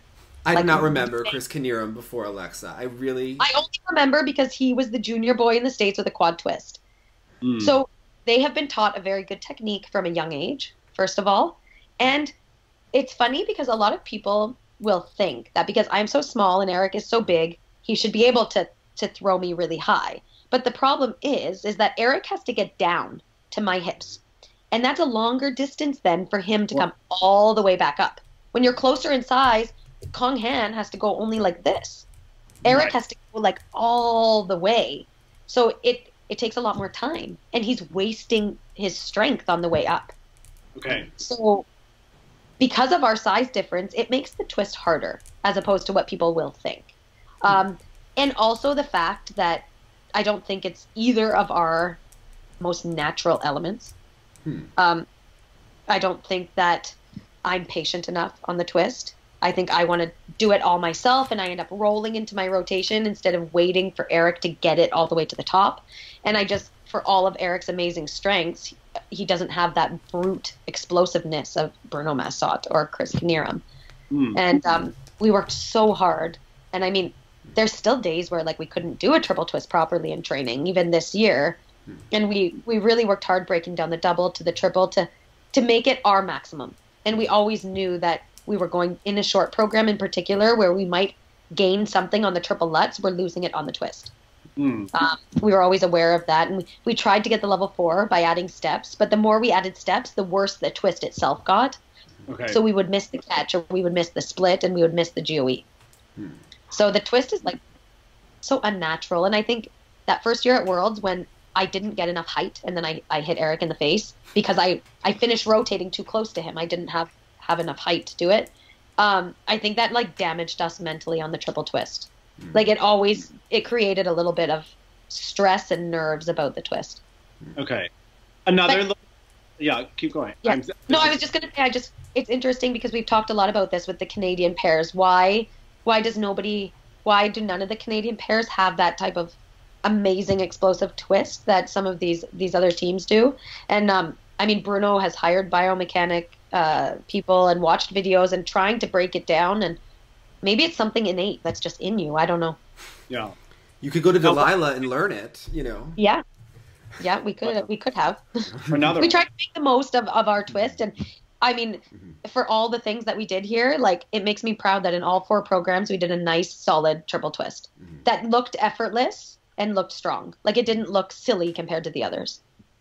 Now talk to me about sometimes when we were looking at various great throws, obviously, which you guys are total masters at. Like some guys are really hurling themselves. And it's, as a viewer, at times it's very exciting to see the guy lift his like free leg up and flail and just look like he's about to just fall.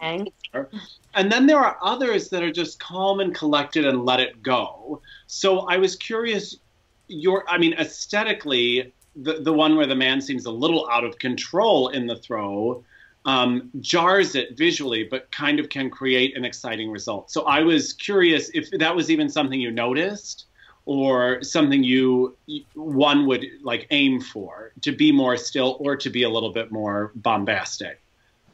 So there's everybody's technique on throws, especially I think from like skating groups, like the Chinese all have the same technique, but they all hold a throw takeoff holding the girl's waist. That's the technique that they use. Eric and I use him holding one of my wrists. Do the mohawk into the wrist grab. Yes. And the reason we do that is because it makes the sow be my own jump. I get to use my right side. If Eric was holding my hips, it's not my own jump anymore. You're completely reliant. Okay. Yeah, we want the throws to feel like my own jumps because that's how I learned throws. When I learned, like, I was playing around with pairs one day and I was like, throw me, I want to try to throw triple Lutz. And I kind of just did my own Lutz, and my partner at the time assisted me. And so that's the way I learned to do throws. And especially when we're doing a throw quad, and what we realized this season as we analyzed the terrible quads we did at the Grand Prix final and Nationals, where I like almost killed myself, you notice that they explode up and down and they look like quads. It looks like, oh my God, like that, something big happened. And as we analyzed our throw quad, we realized the ones we land the best in practice look like a triple. It doesn't look like any extra effort. And those are always the ones that are cleanly landed. So it became our focus coming here to never to have a quad that looks like a quad. Always to have it look triple-y. But everybody's technique is different. Like, I think that the Chinese can only do the throw where it's completely the man that's in control. Like, that guy is chucking her, and she is like, good luck. But it's also not Eric and I's way of skating. And Eric is always the type of partner that he wants to give me the best chance to land the throw. So if that means slowing down and be careful, we do that because he wants to make sure that I have the best chance and the best safety of landing it. And that's kind of, we've tried to work out of that. Like, okay, we need to go in with more speed. We need to cover more ice. We really worked on making the throw triple lutz a little bit bigger. But then when we worked on making it bigger a few years ago, I couldn't land it cleanly anymore. So it was like, do we go for bigger but dropping that left foot on the landing? Or do we go for a smoother, cleaner landing? So that was kind of our... And it's interesting, like you're saying, in the Chinese pairs, like, because so many of their pairs girls at this Olympics had some real problems on their solo jumps. But like you're saying, the men are really just like, here you go, I'm just going to chuck you, and I just hope you figure it out. and that's then, what it feels like sometimes. And oftentimes they are figuring it out on those landings. So it's so intriguing to me if you, especially with your technical knowledge and hopefully a big coaching future, like if you see these girls that can land these throws out of really nowhere, oftentimes, like they're landing things they really shouldn't be landing. How do you transfer that into the solo jumps? That's like the mystery to me. So I have always wondered why these girls that can rotate a twist and land throws, why can't they just land a jump on their own? I feel like it is a big mystery for me. It shows you that it's the man doing a large part of the throw. Okay. And I really wonder, especially with the Chinese teams more particularly, they all have one jump they can do, the triple toe. They all struggle with a second jump. And I wonder if it's because they've ignored that aspect as the skater was younger. They didn't develop this skill before bringing them to pairs and only focusing on pairs skills. Okay. But you'll also notice if you watch practices at competitions, especially, I'm using this as an example, even though I love all the Chinese teams, on practice, they don't practice that second jump. It's almost like they just ignore it. I rarely see the Chinese practicing their side-by-side triple sow, any of those teams. Okay. At the end, like 2 minutes left in practice, they might try one. Okay. They don't spend a lot of time practicing it. So then I wonder if when they're at home, do they ignore it as well? Or do they work on it a lot at home, but they don't want to showcase it because it's kind of a weakness? So at competition practice, they try not to do it. Okay. I don't know how that works. I feel like if you hide your weakness, that becomes like a bigger weakness in your head. To me, it would mess me up. Like, I'm very type A where I have to do every single thing every single time. Yeah, I don't know. Me too. And we have like 30-minute practices here, and we were trying to manage our energy between like competing a million times in 1 week. So we would only do one practice. But the practice sessions are only 30 minutes. And then Bruno is saying we're doing one practice, nice and easy. And then I was like, we need to do everything in 30 minutes though. We need to do the lutz, the sao toe, the throw quad, the throw lutz, all the lifts and a triple twist and our spins all in this 30 minutes. So it would become like a little bit like of a panic. Like, I don't want to get off that practice session until everything was done. But because we were practicing really well, we weren't missing anything. So things got done quickly. But I'm very much like you that I wouldn't want to get off. I won't leave a day at the rink until we've done every single thing. Well, it's no wonder you don't need tough love from a coach. It'll eat away at me if on a Friday I leave the rink and maybe we didn't do a perfectly clean throw quad that day. And I'm like, I have to wait till Monday now. And I think about it for 2 full days. When I do yoga videos, I will pay attention to which parts of my body I'm getting through. So if in a week I don't hit everything, like numerous, it bothers me. So yeah, it has to be a balance. The OCD in us as well, I think. Yeah. So I was wondering what you think about Julianne and Charlie, because they don't always go for the hardest lifts, that they could maximize their points, but they do just have this harmony when they skate really well. Sometimes they have really great music. Originally, I wasn't into this music that they're skating to this year, and then it just, like, really the long program. Yes, and then I was like, do I need to up my medication? Like, this is a really depressing song. And then about all bleeding the same. So what is it, like, what is their magic in your mind? Because you always say, like, on paper, KMT should beat them because she goes for the higher points. They should be, They have a synergy between them. It's like they are two skating as one, Julianne and Charlie. I don't know if that's something that can be trained or it's something that it's like they are the perfect match for each other. I really like their long program music. I added it on my Spotify playlist and I would listen to it when I was stretching or at yoga or making my dinner. And then I would think about them and I would go through their program in my head because I'm weird and I'm like that with my competitors. And I think that Julianne and Charlie are well trained and well prepared for events when they're healthy, like when they're not suffering from injuries. Coach, of course. I mean, oh my God. I think that sometimes they're just a little bit, like they added that hard lift now, the reverse lasso. They added it this year and it's beautiful. And it's a whole point more than the lift that they were doing for the last years. And now I think like strategically, point-wise, it's to add another double toe to their combo. They can both do the harder jumps too. They can both land beautiful triple lutzes and triple loops. So maybe they will be incorporating stuff like that into their skating. But I think that their priority will be staying healthy more than anything so that they don't miss like seasons or parts of the season. I feel like when I watch Julianne and Charlie, you just want to sit and smile. Like I feel like they kind of bring that to you. It's like, oh, like they look nice. It's pleasant. It's beautiful. They move like seamlessly. They move together. Their unison is great. And she reminds me like a little bit. She skates a little bit like in a lot of ways like I used to earlier in my career. We have similar bodies, similar style, similar like difficulty with having big lines because we have these short little legs. So I feel like she reminds me a little bit of myself. Does Daleman remind you of yourself? If I was a single skater, I'd probably skate like Gabby Daleman. Very Is that similarly. from Lee Burkell? With the worst triple toe, because she doesn't. I wouldn't be able to match that. Is that the Lee Burkell part that you both skated with Lee, that you're similar? How does that, or is that... I think she was like that, though, before she went to Lee. I think, like, when you're given a body that you're given, like, and you just work with it, like, that's her strength. She's strong, and she's powerful, and she's explosive. And if I was a single skater, I would probably skate with that same power and explosion and, like, all out and in your face. I mean, I think that she's more refined than I would be if I was a single skater, but she's worked really hard to be able to do that. Now, Valentina. She was great. Yes. But do you think she is shortchanging herself by not having her sexy programs? Because we saw her in the last Olympics when she did that Naya program. Remember what she did at the last Olympics? She stood at center ice and, like, just, like, she was in black with these red lips and just, like, stared at the judges for the first, like, 20 seconds, and it was amazing. And she, like, worked her skirt, and she was just, like, very Italian. And, I mean, maybe there would be problems in Andre's marriage if she did this, but I'm getting very sick of their Fellini programs, the whole, like, light comedy dell'arte kind of thing. But they do well. So they were smart with knowing what their strength was, like going back to this long program again, like so many people did this year, going back to programs. I'm not sure they could do something else.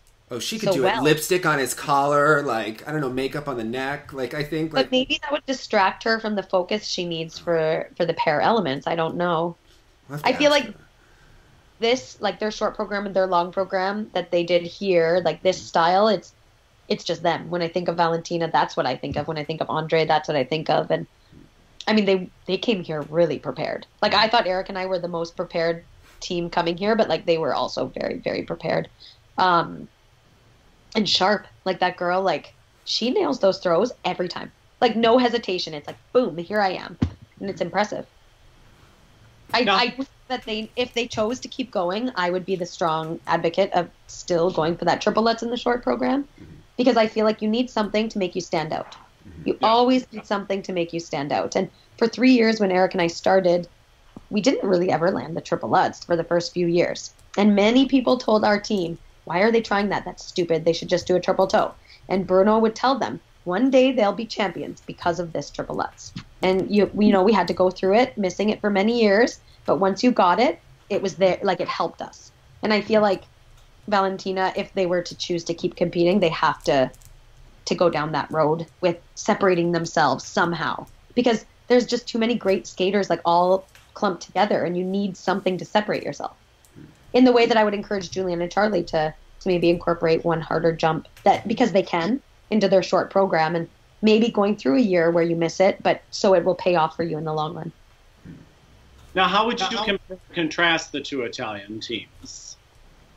Well, have you seen him? We've seen his modeling photos. I had Sandra Bezic Google image his models. Does he still? He doesn't post them really that much anymore, though, does he? No, but you can search them, dear. You can search them. Sandra wasn't aware of that, and I had her look. She's a very big girl crush on you, by the way. I don't know if you knew that, but she's very... Tweets to us. Every time she tweets, I feel so special. She's very nice. I like Sandra. I like Nicole and Maggio, and we need to remember how little time he has spent figure skating. Do you remember when he first came from roller skating to figure skating, and like he was skating on a straight line and he couldn't do a crossover? Like that boy has come a long, long way. Yeah. And see, whereas Valentina and Andre did the same style for the short and long, so did Nicole and Matteo, just a completely different style that I'm personally not drawn to. I see something in between those two things for both of them. Actually. Yeah. I feel like Nicole and Matteo should spice things up somehow, but I don't. Different really costumes, at least. Like the roller skating glittery onesies, like it's just looks so dated to me. Their qualities when they do them, though, are top notch. Like when they execute things. And I think that, again, should they choose, I don't know what people's plans are, but should they choose to keep competing, just something to spice them up, like a complete new look that when you look at them, you're like, who are they? Like, I don't know. I feel like that could open people's eyes to them in a new way. With the exact same skating they do now, because they're beautiful skaters. And when I watch them do stroking exercises on practice sessions, they have beautiful edges and great unison. So you got to watch a lot of the skating. So I want to ask off the cuff, who's winning the ladies, Medvedeva or Zagitova? I haven't seen many ladies practices, but I think that Zagitova will win because she has a higher base value. And I like to play the mathematical game. Her jumps are also amazing. They're like unreal. Yeah, and I feel like Medvedeva might miss that double axel in the short or something. Her double axel scares me a little bit. But then the judges give it +3s, and I'm like, what? Am I the only one scared? She drags her leg on the takeoff sometimes. You know, like it's... Have you noticed that all these amazing, amazing Russian girls with these crazy jumps, they all kind of have weak double axles? You don't see very many of them with good double axle. No. It's what? He has a good one. Oh, it's rare. Yeah. But she sticks out as a result. She's like the only one. Yeah. Yeah. Yeah. But I think that Zagitova, Elena, however you say her name with the tutu, she is, if she does her stuff, she just gets more points. Yeah. And they play the system. See, I hear a lot of comments like, I don't particularly like waiting 2.5 minutes for them to start their spectacular jumps. But it's not their fault. Yeah, exactly. They're playing the game, and in the same way that we all just try to play the game. Right. Now, in ice dance, are Tessa and Scott going to do it, or is it going to be the French? This is going to be quite the battle. I know. I don't know if somebody can say what is going to happen. I mean, it's like comparing apples to oranges. Have you seen Didier at the Olympics? Because that might be the key. Have you seen Didier Guy? Have you seen Didier Guy around it? No, I don't like. He makes me scared. I don't really want to see him. He should, yeah. And he has a lot of power. And I remember a few years ago when Tessa and Scott came back, he did an interview, and he said, "The French dance team will win the Olympics in Pyeongchang. We will do whatever it takes, and they will win." And then it made me scared because I was like, he will make sure that they do, in some scary ways. We've been paying attention to the judges. I've been working on some projects, and there are a lot of judges that have histories of voting with France votes with Russia traditionally through all the time. Also, speaking of panels, interesting tidbit. Remember the video that went around with Golden Spin competition with the judging, and how there was 2 judges cheating, but only one of them was being investigated. The Russian wasn't. The others on judging here at the Olympics, Interesting. I was told. This is what I was told. I don't know if it's true, but I was told that they are. And isn't that interesting, eh? One of the things that I heard is that you did side-by-side triple Lutzes, and throughout your careers at some moment, because your competitors, you were competing with the Russians, And somehow the value of the toe and the sow got added, but the LUTs stayed the same. And at the time that went through, it seemed just like, oh, they're raising values, changing things. But that really would make kind of cut into your competitive advantage. Is that true? Of course. Every rule that they make, we wonder if it, for a period of time, if it was because of something we were doing. And after we won our first world title, so for the 2015-2016 season, they increased the base value of the triple sow, of sow cow and toe loop, but they didn't increase the loop flip or LUTs. So all it did was make the sow and toe worth almost even, like not even, but bring it closer to the loop flip or LUTs. But the loop flip and LUTs all remained more difficult elements, but they didn't increase them as well. So this was a very interesting thing that happened. I'm more outspoken about it, but Eric actually went to a lot of people with the ISU and officials asking them to explain to him why this was done, and we have never been given a reason as to why this change got put in. And then didn't Stolbova do the triple toe as her first element? That season is when Stolbova started doing the triple toe, yes. And it would often be cheated, the second jump. I was just going to say. Counted clean. So it was often like 2 duck faces under, and it got counted as clean with plus GOE. Who knows? I mean, we've also heard through the grapevine that they want to make throw quads worth less because they're dangerous. But I'd like to know who's deciding if it's dangerous. Because if I've been doing it for 4 years and I've never once been injured by it, how is it dangerous? Right, of course. And I think it should be up to the skater to decide. Like, it would be extremely dangerous for Eric and I to do a quad twist. I mean, we'd probably kill ourselves. So we don't try it. But it's not dangerous for others. Difficult. That's why it's worth more. That is why. And it's more difficult for other people. So of course they should. Yeah. They should be able to receive credit for doing something impossibly difficult. And if you, I'm going like off on a rant now. Yeah, if you look at the point system, 2 lifts Eric and I do in our long program that are not difficult. I mean, we do 1 lift where I just grab my leg, and 1 lift, an axle lasso where we change positions and do a little exit. But by no means are they crazily difficult, but both lifts receive more points than a throw quad or than some quad twists that were done. But I know novice teams that do those exact lifts. So when I look at that sheet, it almost makes me laugh when I see these 2 lifts that we can do blindfolded with our eyes closed, receive more points than some people's quad twists and a cleanly landed quad sow. Yeah. But because people think a lot of times like Meagan and Eric win because of their triple LUTs or their quad sow. And then it makes me laugh because one year, our first world title, 5 or 6 teams throw triple sows scored more than our throw quad. And we were like, no, actually, we would have won by more if we just did a throw triple. Interesting. So this system doesn't make sense sometimes if you really break it down and analyze it. Well, speaking of lifts, Belinda from Australia loves your lifts. She loves the flow over the ice and the distance. So I thought that would make you very happy because... Oh, nice. Eric covers a lot of ice, and he has very quiet feet. If you notice, Eric doesn't have snow flying up from his feet as he does that. And sometimes it makes me wonder because we see some Russians and Chinese that kind of go from blue line to red line on their lift.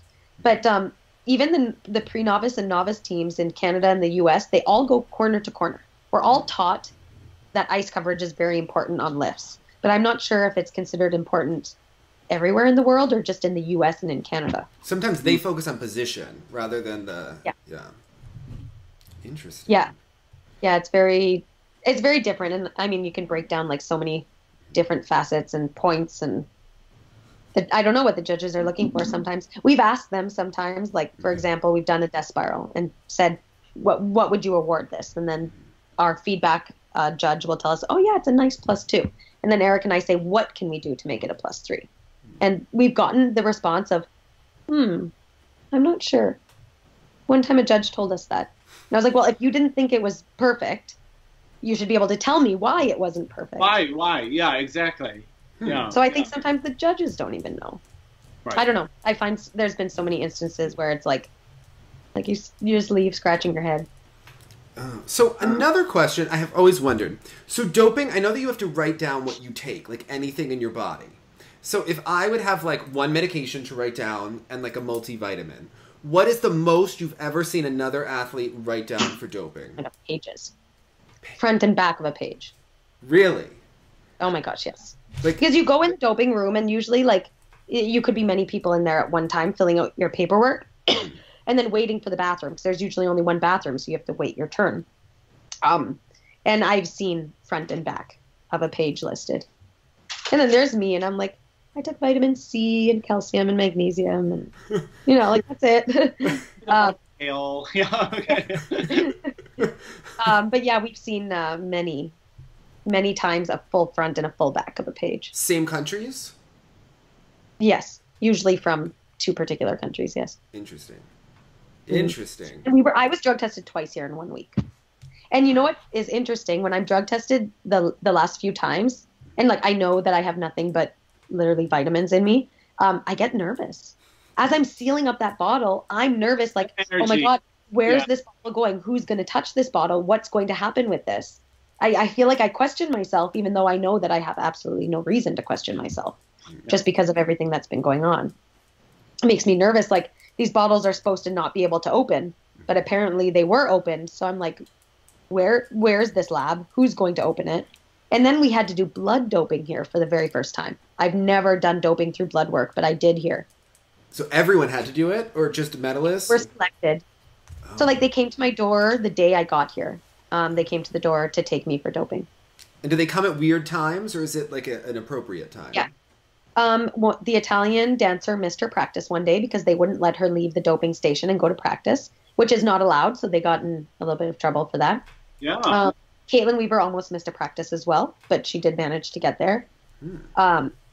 It's a little bit disorganized and chaotic, like because normally when you go to events, you're tested after. But when we come to the Olympics, they get you before and after. So it's a little bit of different system than we're used to. But we got tested. Eric got tested after the team event, and then it was me after the pairs event. They go one or the other. Okay. Interesting. Because that explains, because there were a lot of questions to the McLaren report. If both athletes are doping, why is only one showing up on there? So if they alternate it, that could be... you don't both get doped. Like, it's one or the other. At Nationals, it was me and not Eric. At the Grand Prix final, it was him but not me. It's supposed to be random. Do you get very comfortable with the people that watch you? Like, if they come to your house so often, you're like, you've watched me pee a lot, Like, yeah. When they come to my house, one time the power was out and we had to do a doping by candlelight. It was romantic, That sounds beautiful. Yeah. They know my dogs and they play with my dogs and I know them by name now. And I mean, they're just doing their job. They're sent a list of this is who you go see today. But I mean, it's never perfectly comfortable when like you have to take off all your clothes and somebody watches you pee. Like, how could that be comfortable for anybody? Wait, and then you get to strip down completely naked, like to like. Yeah, like you have to like have like from your chest down. Oh wow! Okay. So that they can see that you're not doing anything, and you have to fill 90 milliliters. So sometimes you pee, but you only fill 50 milliliters, and then it's a partial. So you seal it all up as a partial, and then they continue following you around until you need to pee more. Fascinating. Yeah. I'm into this. They've driven in the car with me to the rink from my house because oftentimes I'm diluted because I just drink too much water and I'm so hydrated, but it can't be tested if it's diluted. So they have to stay with you till you can provide them another sample. This happens a lot. So they can't leave, you can't leave their site. So I have to go about my day and they follow me until I can provide them with a clean sample. Can Carolina just answer the door for you and tell them you're not there? Well, what was funny, here at the Olympics, I'm rooming with coaches here, and I was rooming with Jose, who's Julianne and Charlie's coach. And she answered the door, and she saw the lady with the doping tag. But the doping officials aren't allowed to say who they're coming for. So they told Jose who's in this room. And then Jose said, well, who do you want? Like, just kind of playing with them. She knew I was the only skater in the room. Of course, they were coming. I would be terrified of her if she asked me a question like that. They kept saying, you have to tell us who's in this room. And then Jose was like, well, I'm in the room and Bruno's in the room. And like, she was naming everybody. And then she's like, so who do you need? And then eventually I was laughing so hard and I just came out and I was like, I'm here for my doping. So now your husband was texting me last night during the men wanting updates. He told me that coaches can't stay in. Yeah, I got kicked out. So did Jose get kicked out too? Died, so I had to stop asking him. And then he told me, he didn't say Dave. He said, I was messaging TSL for updates. Oh. My phone had died in the venue. But the day after the event is finished, at least for Canada, your coach is sent home. So do you have the room to yourself now that there's no Bruno, no Jose? Yeah. Yeah, I'm with Mary France and Patrice. Oh. And a physio now came and took Jose's room. So our apartment is still full. Okay. Nice. So we're having fun. We did puzzles. And is Marie France going to sweep the dance event? Does she seem nervous at all? I mean, that's a possibility that they really could. Yeah. I want them to so badly. They seem pretty relaxed, but the dance starts tomorrow, so maybe they're going to start getting a little bit How long does it take her to do that hair of hers? Because it was looking amazing on TV. It looks perfect when she wakes up in the morning, so I have no idea. I think it's just all the time. I don't think there's anything else to it. Have you seen her eat? Fun. I've never seen her eat before. I never thought about it. I don't think so. Just not that But I mean, we don't sit in the room and eat. Like, you go to the cafeteria, and my schedule is not the same as them, so I don't often see the dance people at the cafeteria. But we have the cafeteria that has 24-hour McDonald's and food. Yeah, why do they have that for the Olympic athletes? Who's eating the McDonald's? Well, you would be surprised of all the people that eat the McDonald's. I mean, we get it's nice because they have the McCafe, so we have coffee. Mm-hmm. But other than that, I mean, people shouldn't be eating it, but they are. Especially as people finish competing, you start seeing more and more people eating McDonald's, and then you realize that they're done their events. Okay. Yeah. So which events are you going to try to see? I want to see you with the luge. I'm very into the luge. You know what? I saw bobsled in Sochi, and as cool as bobsled or luge or skeleton is, when you watch it, you only see 1 second. That's right. And then they're gone. And then you're like, okay, I'm going to go down the track and watch them from a different corner. But they fly so fast, and it's like you blink and they're gone. And it's a long way to get up the mountain. It's like a 45-minute bus ride. Have you tried the half pipe? I like those. I like the half pipe. Seems like you could see a lot, right? Yeah, ski jumping. Ski jumping is cool. I could see you doing that. Now, your Pilates teacher, Leslie Angeles, was a former gym dog of my favorite coach. Really? Yeah. So this coach and I may talk strategy on the phone. Gymnastic strategy? Yes. Okay. Oh, yeah. Okay. So you need to get us a lot of Suzanne stories from Leslie, because she is a character with no filter. Just Suzanne, or Leslie is. No, Suzanne is. So Leslie will have tons. When I get home, I'll have to ask her. Yeah. I don't hear much about Leslie's gymnastics background, because more I hear about her Cirque du Soleil, because she was in Cirque du Soleil. Yeah, you need to ask her about her college experience. She went to Georgia and I did know that. Yeah. Interesting. I don't know what year she graduated. Everybody's connected, eh?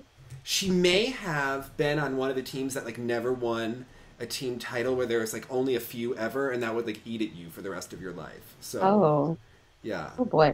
I know that a few people went on the Olympic team that Leslie did gymnastics with. Yes. I don't know exactly who though. I wasn't as hardcore following gymnastics in that time, probably in the 90s, as I kind of follow now. Yeah. So now, what are you going to do for the rest of the week? Are you going to closing ceremonies? I need to work out. I'm going crazy. My Fitbit is not reaching my goals the last few days because I've been sitting in the What is your Fitbit goal? Oh, it's modest. I just want 10,000 steps a day, 2,000 calories. Do we still compete? Let me look at are we still connected? Maybe. How are I wear skate, but then when I'm at competition, I don't compete with it on, and my wrist feels naked. It scares me. When we do death spirals in practice, Eric gets a hold and kind of holds my watch. And then when we do a death spiral in competition, I'm not wearing my watch. I always feel a little weird. Things missing. Yeah, of course. Yeah. Oh, I will say, Meagan Duhamel, 87,759 this week. And what are you at? 95,509. Oh, of course. That's okay. I'll take it because I've been sitting in a lot of rings. I don't know what I'm going to do. I'm coaching the North Korean team every day on those pair sessions. We'll have the gala to do, so we do need to skate a little bit before the gala. I have no idea what else I'm planning to do. A part of me wishes that I went home and saw my dogs, as Bruno went home, but then the other part of me is you might never be at an Olympics again, so I want to stay here and try to. I want to see the team pursuit long track speed skating. The one where they go as a team, apparently it's interesting. And I want to see the ice dance, and I want to see the ladies. Today's a bit boring because there's no skating event. I'm going to go and watch maybe not all the ice dancers, but I will watch the entire ladies short and long program.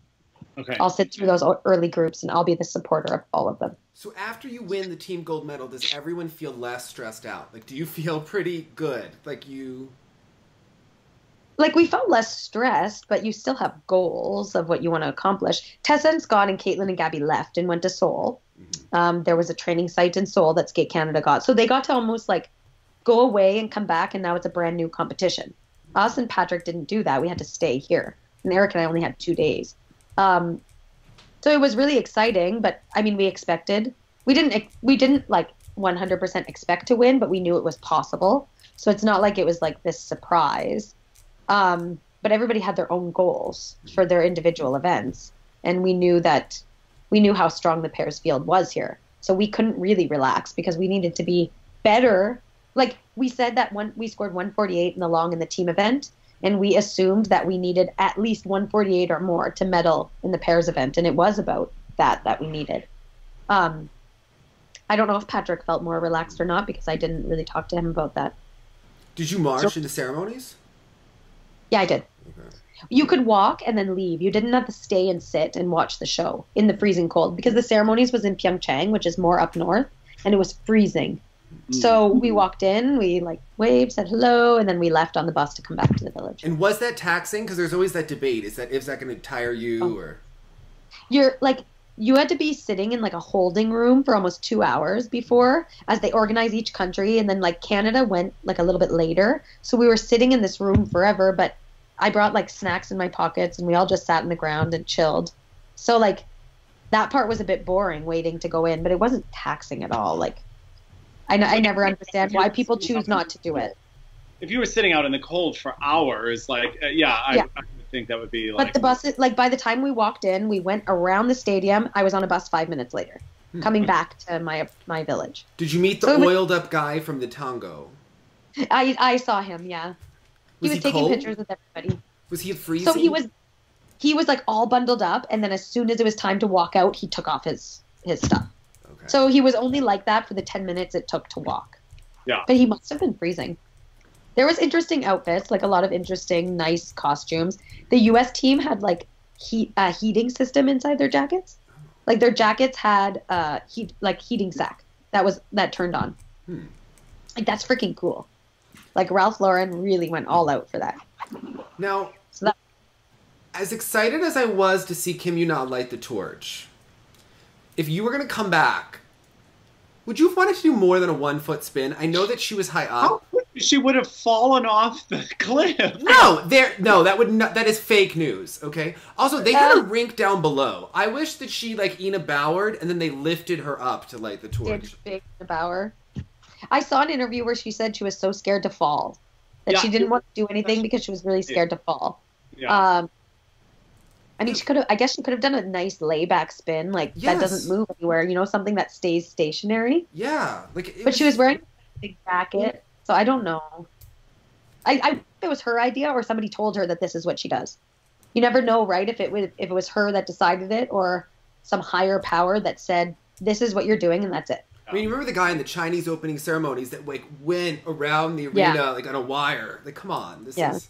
But like Kim Yuna is so famous here. I was in a taxi yesterday and the man, I didn't even say anything about figure skating, just Olympics. And he said, oh, please tell me your impressions of Yuna Kim. And it was like, she's just so famous and everybody wants to hear if you like her. Like, and I don't really know Yuna that well, but it was like, oh yes, I love her. Because I knew that that's what he wanted to hear. Yeah. Okay. He's like, oh yes, Kim Yuna, so famous, so famous. Meanwhile, Megan's like, my flip was better than hers, let me tell you. And I took out my medal and I was like, look what I have, just like Yuna. No, I didn't say that, I'm just kidding. I'm totally just kidding. You're like, I have three. Okay, here's a quick question, and you just have to be honest. Just totally honest. We're always curious about the identity of the team event. And we know that we hear these wonderful, beautifully answered moments from skaters where they're like, it's great to be with the team. It's great to test around the ice arena. It's great to have this feeling. But now that you have an individual medal as well as 2 team medals, surely that individual medal carries much more weight. I obviously understand the thrill of being able to compete with your countrymen and this sort of thing, but I'm just curious your take on like the identity of that event. See, I would never have a conversation with somebody and tell them I'm an Olympic champion. I would use the words I'm an Olympic bronze medalist. See, after Sochi, I didn't go to people and tell them I'm an Olympic silver medalist. But they asked how are introduced that Meagan, way. you need... Yes, but that's not the way I would voluntarily do it. Other people may do it. Ashley Wagner is like Olympic bronze medalist, okay? Like, you are just... You need to embrace the gold. Allie Raisman, has the team. Jordan Weaver. Well, I'm very happy. And I think like half of Michael Phelps' Olympic medals are done in team events. Like, of course. But the one I dreamt about winning my entire life belongs to that bronze medal. And of course, the team event, I love it. I have no problem with it being first. I absolutely love it. Do I love it because Canada has an amazing team? Maybe. Maybe I wouldn't love it so much if I was with a country that wasn't so strong. I was getting stressed for you. I was like, if Patrick screws up the team gold for you, Meagan, get his ass in the rink. Like, what? He needs to step in the short program, Eric texted me. I was back at my room, and we were competing after the short. And Eric was like, "Oh my God, I'm so nervous for Patrick." And I said, "Emotionally detach yourself from that right now. Like, we cannot we cannot give Patrick our emotions." Can you imagine if he skated in the U.S. press would have a field day with Patrick. He is so lucky to be Canadian. Let me tell you.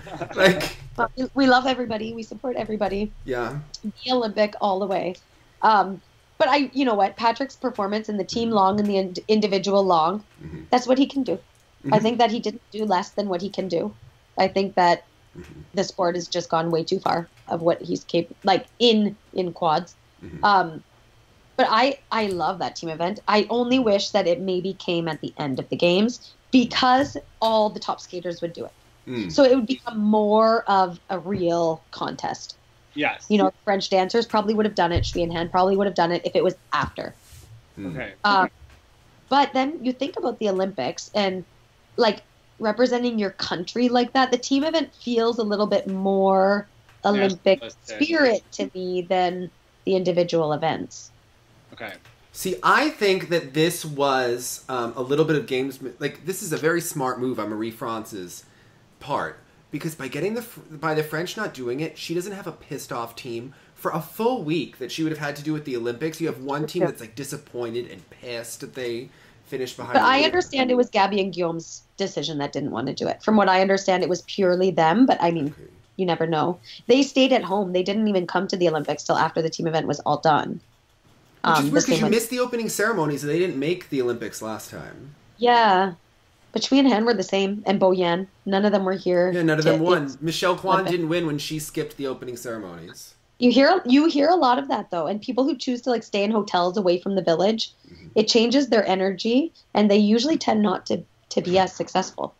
But as I said, an Olympic silver medal is still a success. We don't want to diminish that.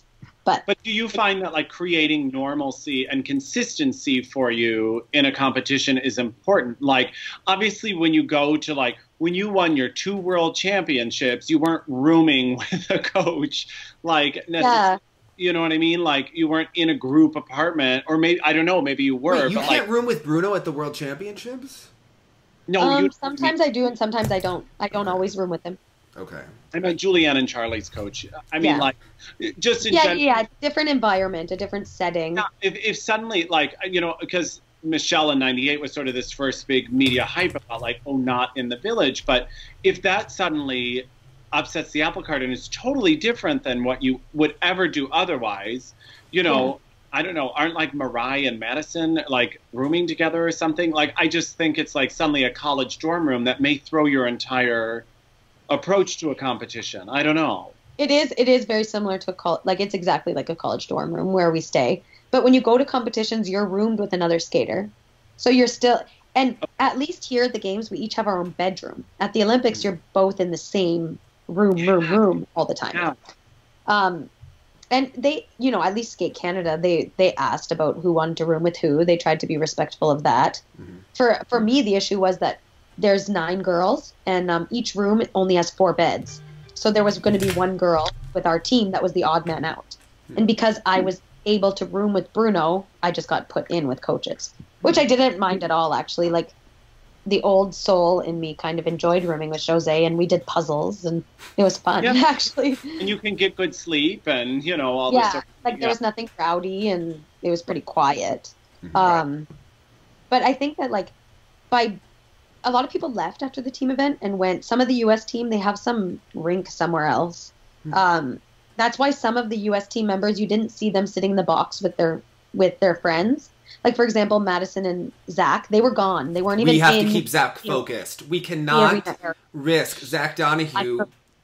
I heard that he needed to be very focused. He needs to hit the twizzles. Do you understand that Marie France's voodoo coach, Hanyu has a voodoo coach, and that woman, that life coach that hangs out with Marie France, Stephanie, whatever her name. Yeah. She needs to be working with Zach at all times until next week. So they weren't here during the team event. Like, they weren't being... because I saw somebody wrote on Twitter, like, oh, like, look they're not even in the team box supporting their team. But they just literally weren't here. Like, they didn't they didn't choose to be poor sports. They just went to train somewhere else. You personally, which happened with a lot of people. Did you feel a different vibe? That also, it was so strange to me that, like, the entrance to the Olympics was the team event, which happened before the opening ceremonies. It just seems... That's weird. I didn't know if you feel that. I know it's in such a different location. You know what I mean? But I didn't know if that felt like... That's the way it was in Sochi, though. So that's how I knew it.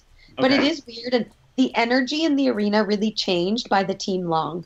The team short, we were kind of like, is this a competition? Like, this was so strange. It felt weird on TV. No one was there. Nathan, the men seemed like not awake, and it was seemed off. But I don't like these excuses of competing early. We are not competing that early. Like, your event is somewhere between 10 a.m. and 2 in the afternoon. Oh, you mean the day? There's no way that you don't train during that time frame when you're at home. I think they were complaining that they had to get up early for the practice, but usually at a competition you have to get up early for that. And you know what? With the time change, it seems like everybody's wide awake at 4 o'clock in the morning this entire time anyway. Absolutely. I don't like these excuses, and we've known the schedule for 2 years. We knew for 2 years that this was going to be the schedule. So you could have trained like this for the last 2 years at home to prepare. Yeah, and with such a giant time zone, difference, it's like you could pick whatever your normalcy was. And I mean, apart from a few people who maybe have been vocal about not liking competing in the morning, most of the athletes I've talked to actually preferred this, because when our event was done, we had all day to calm back down. If your event is done really late at night, you don't sleep that night very well. Your adrenaline is still rushed. You're all wound up. We had all day to, we got to do the media without rushing, without feeling like we had to go back to bed. It was really nice. I'm all for the ISU doing events like this all the time. Yeah. Now, does the American media not interview the Canadians? This is weird. I don't like the nationalism of this, because I want to hear from everyone. I did interview with the lady backstage. Is it Andrea Joyce? Andrea Joyce, yes. I did interviews with her every time, and that's it. Okay, because we didn't always see it, I really want NBC to, because they have like these international broadcasting centers where all the media is outside of the venues. And we went and did Canada's stuff for an entire day after winning the bronze. But I really want to go to NBC's. I heard that they have a juice bar and a smoothie bar, Starbucks. Yes, we don't have any of that at Canada's media center. In Beijing, in the IBC, there was a Starbucks. There's a there's a buffet 24/7. I'm so jealous. Yeah, it's enormous. So I was hoping we'd get a contact from somebody wanting something from us at NBC's station, and they're not. Because I remember we went to the pins as little interns. We went to the little different ones to try to get pins from all the different broadcasts. Yeah. And CBC has an office, and NBC is just a football stadium long. CBC seems like a lot, and they were like, oh no, NBC's is 6 times the size of ours. They said that they cover, I think, 4 or 5 floors. Apparently NBC's center at the International Broadcasting Center is ginormous. You know who's paying the money then? I think NBC has all the power of these games. Mm-hmm. Okay. That's why you're competing in the morning. It's so my ass can watch it live. I don't know. I enjoy You can thank us. Well, I think we should wrap this up. This is going to be the longest upload ever, but you can watch it. This is the most relaxed you've ever been on the skating lesson, Meagan. We got so much out of you this time. I am so relaxed right now. Starting from that long program warm-up, something happened, in my body that I am so, settled and content. And I feel like nobody can tell me that I can't say anything anymore because I'm not competing anymore, so I can say what I want. Sometimes we're told like, oh, don't say this, don't say this, don't say this. And I'm like, man, I'm going to go all out. So I can do whatever, I can do whatever I want. Come on. Yeah. You're totally great. Yeah. Yes. I try. We just want to go and we just want to do our very best, and that's all we care about, Well, I do when I compete. Mm-hmm. Because you know what? People who change their expectations, but see, coming here, a win for me was a bronze medal. Mm-hmm. See, I mean, of course you want to win. I'm competitive, but I'm not stupid at the same time. I knew where Eric and I ranked coming in here. So if I had set my sights on that winning was the only thing I'd be happy with, I'd be setting myself up for disappointment. And when you put your expectations like that, your skating suffers. We've seen that. I've seen that from a few skaters. So you try to be, in fact, yeah. Yeah, you try to dream, but you try to be realistic as well. And I think that even if things had ended up, we skated like that and we came fourth, I would be just as happy. Well, I hope that you get to do yoga with Michelle Kwan. You made her Instagram story for your free skate. She was taking pictures. She put a little heart, and I loved it. Yeah. Oh, I hope I will. Maybe we're just going to go do yoga in front of Tara Lipinski. Because Tara's not so nice to me and Eric on TV, and she used to be my idol. I was actually Team Tara as a child, but now I have to go Team Michelle because Tara's not respecting us. Well, that's a whole bag of whatever. That's a whole bag, but I would say that you're appropriate in that, That's not how you... And you know what? I loved her and supported her, but now I'm sorry. With the way that she treats us when she commentates, I can't. So that's okay. Go, Michelle. Michelle, come do yoga with me. Go do yoga, hold an edge, and look sexy. Bye, everyone. Bye. Bye. This was fun. So what are you going to do for the rest of the day?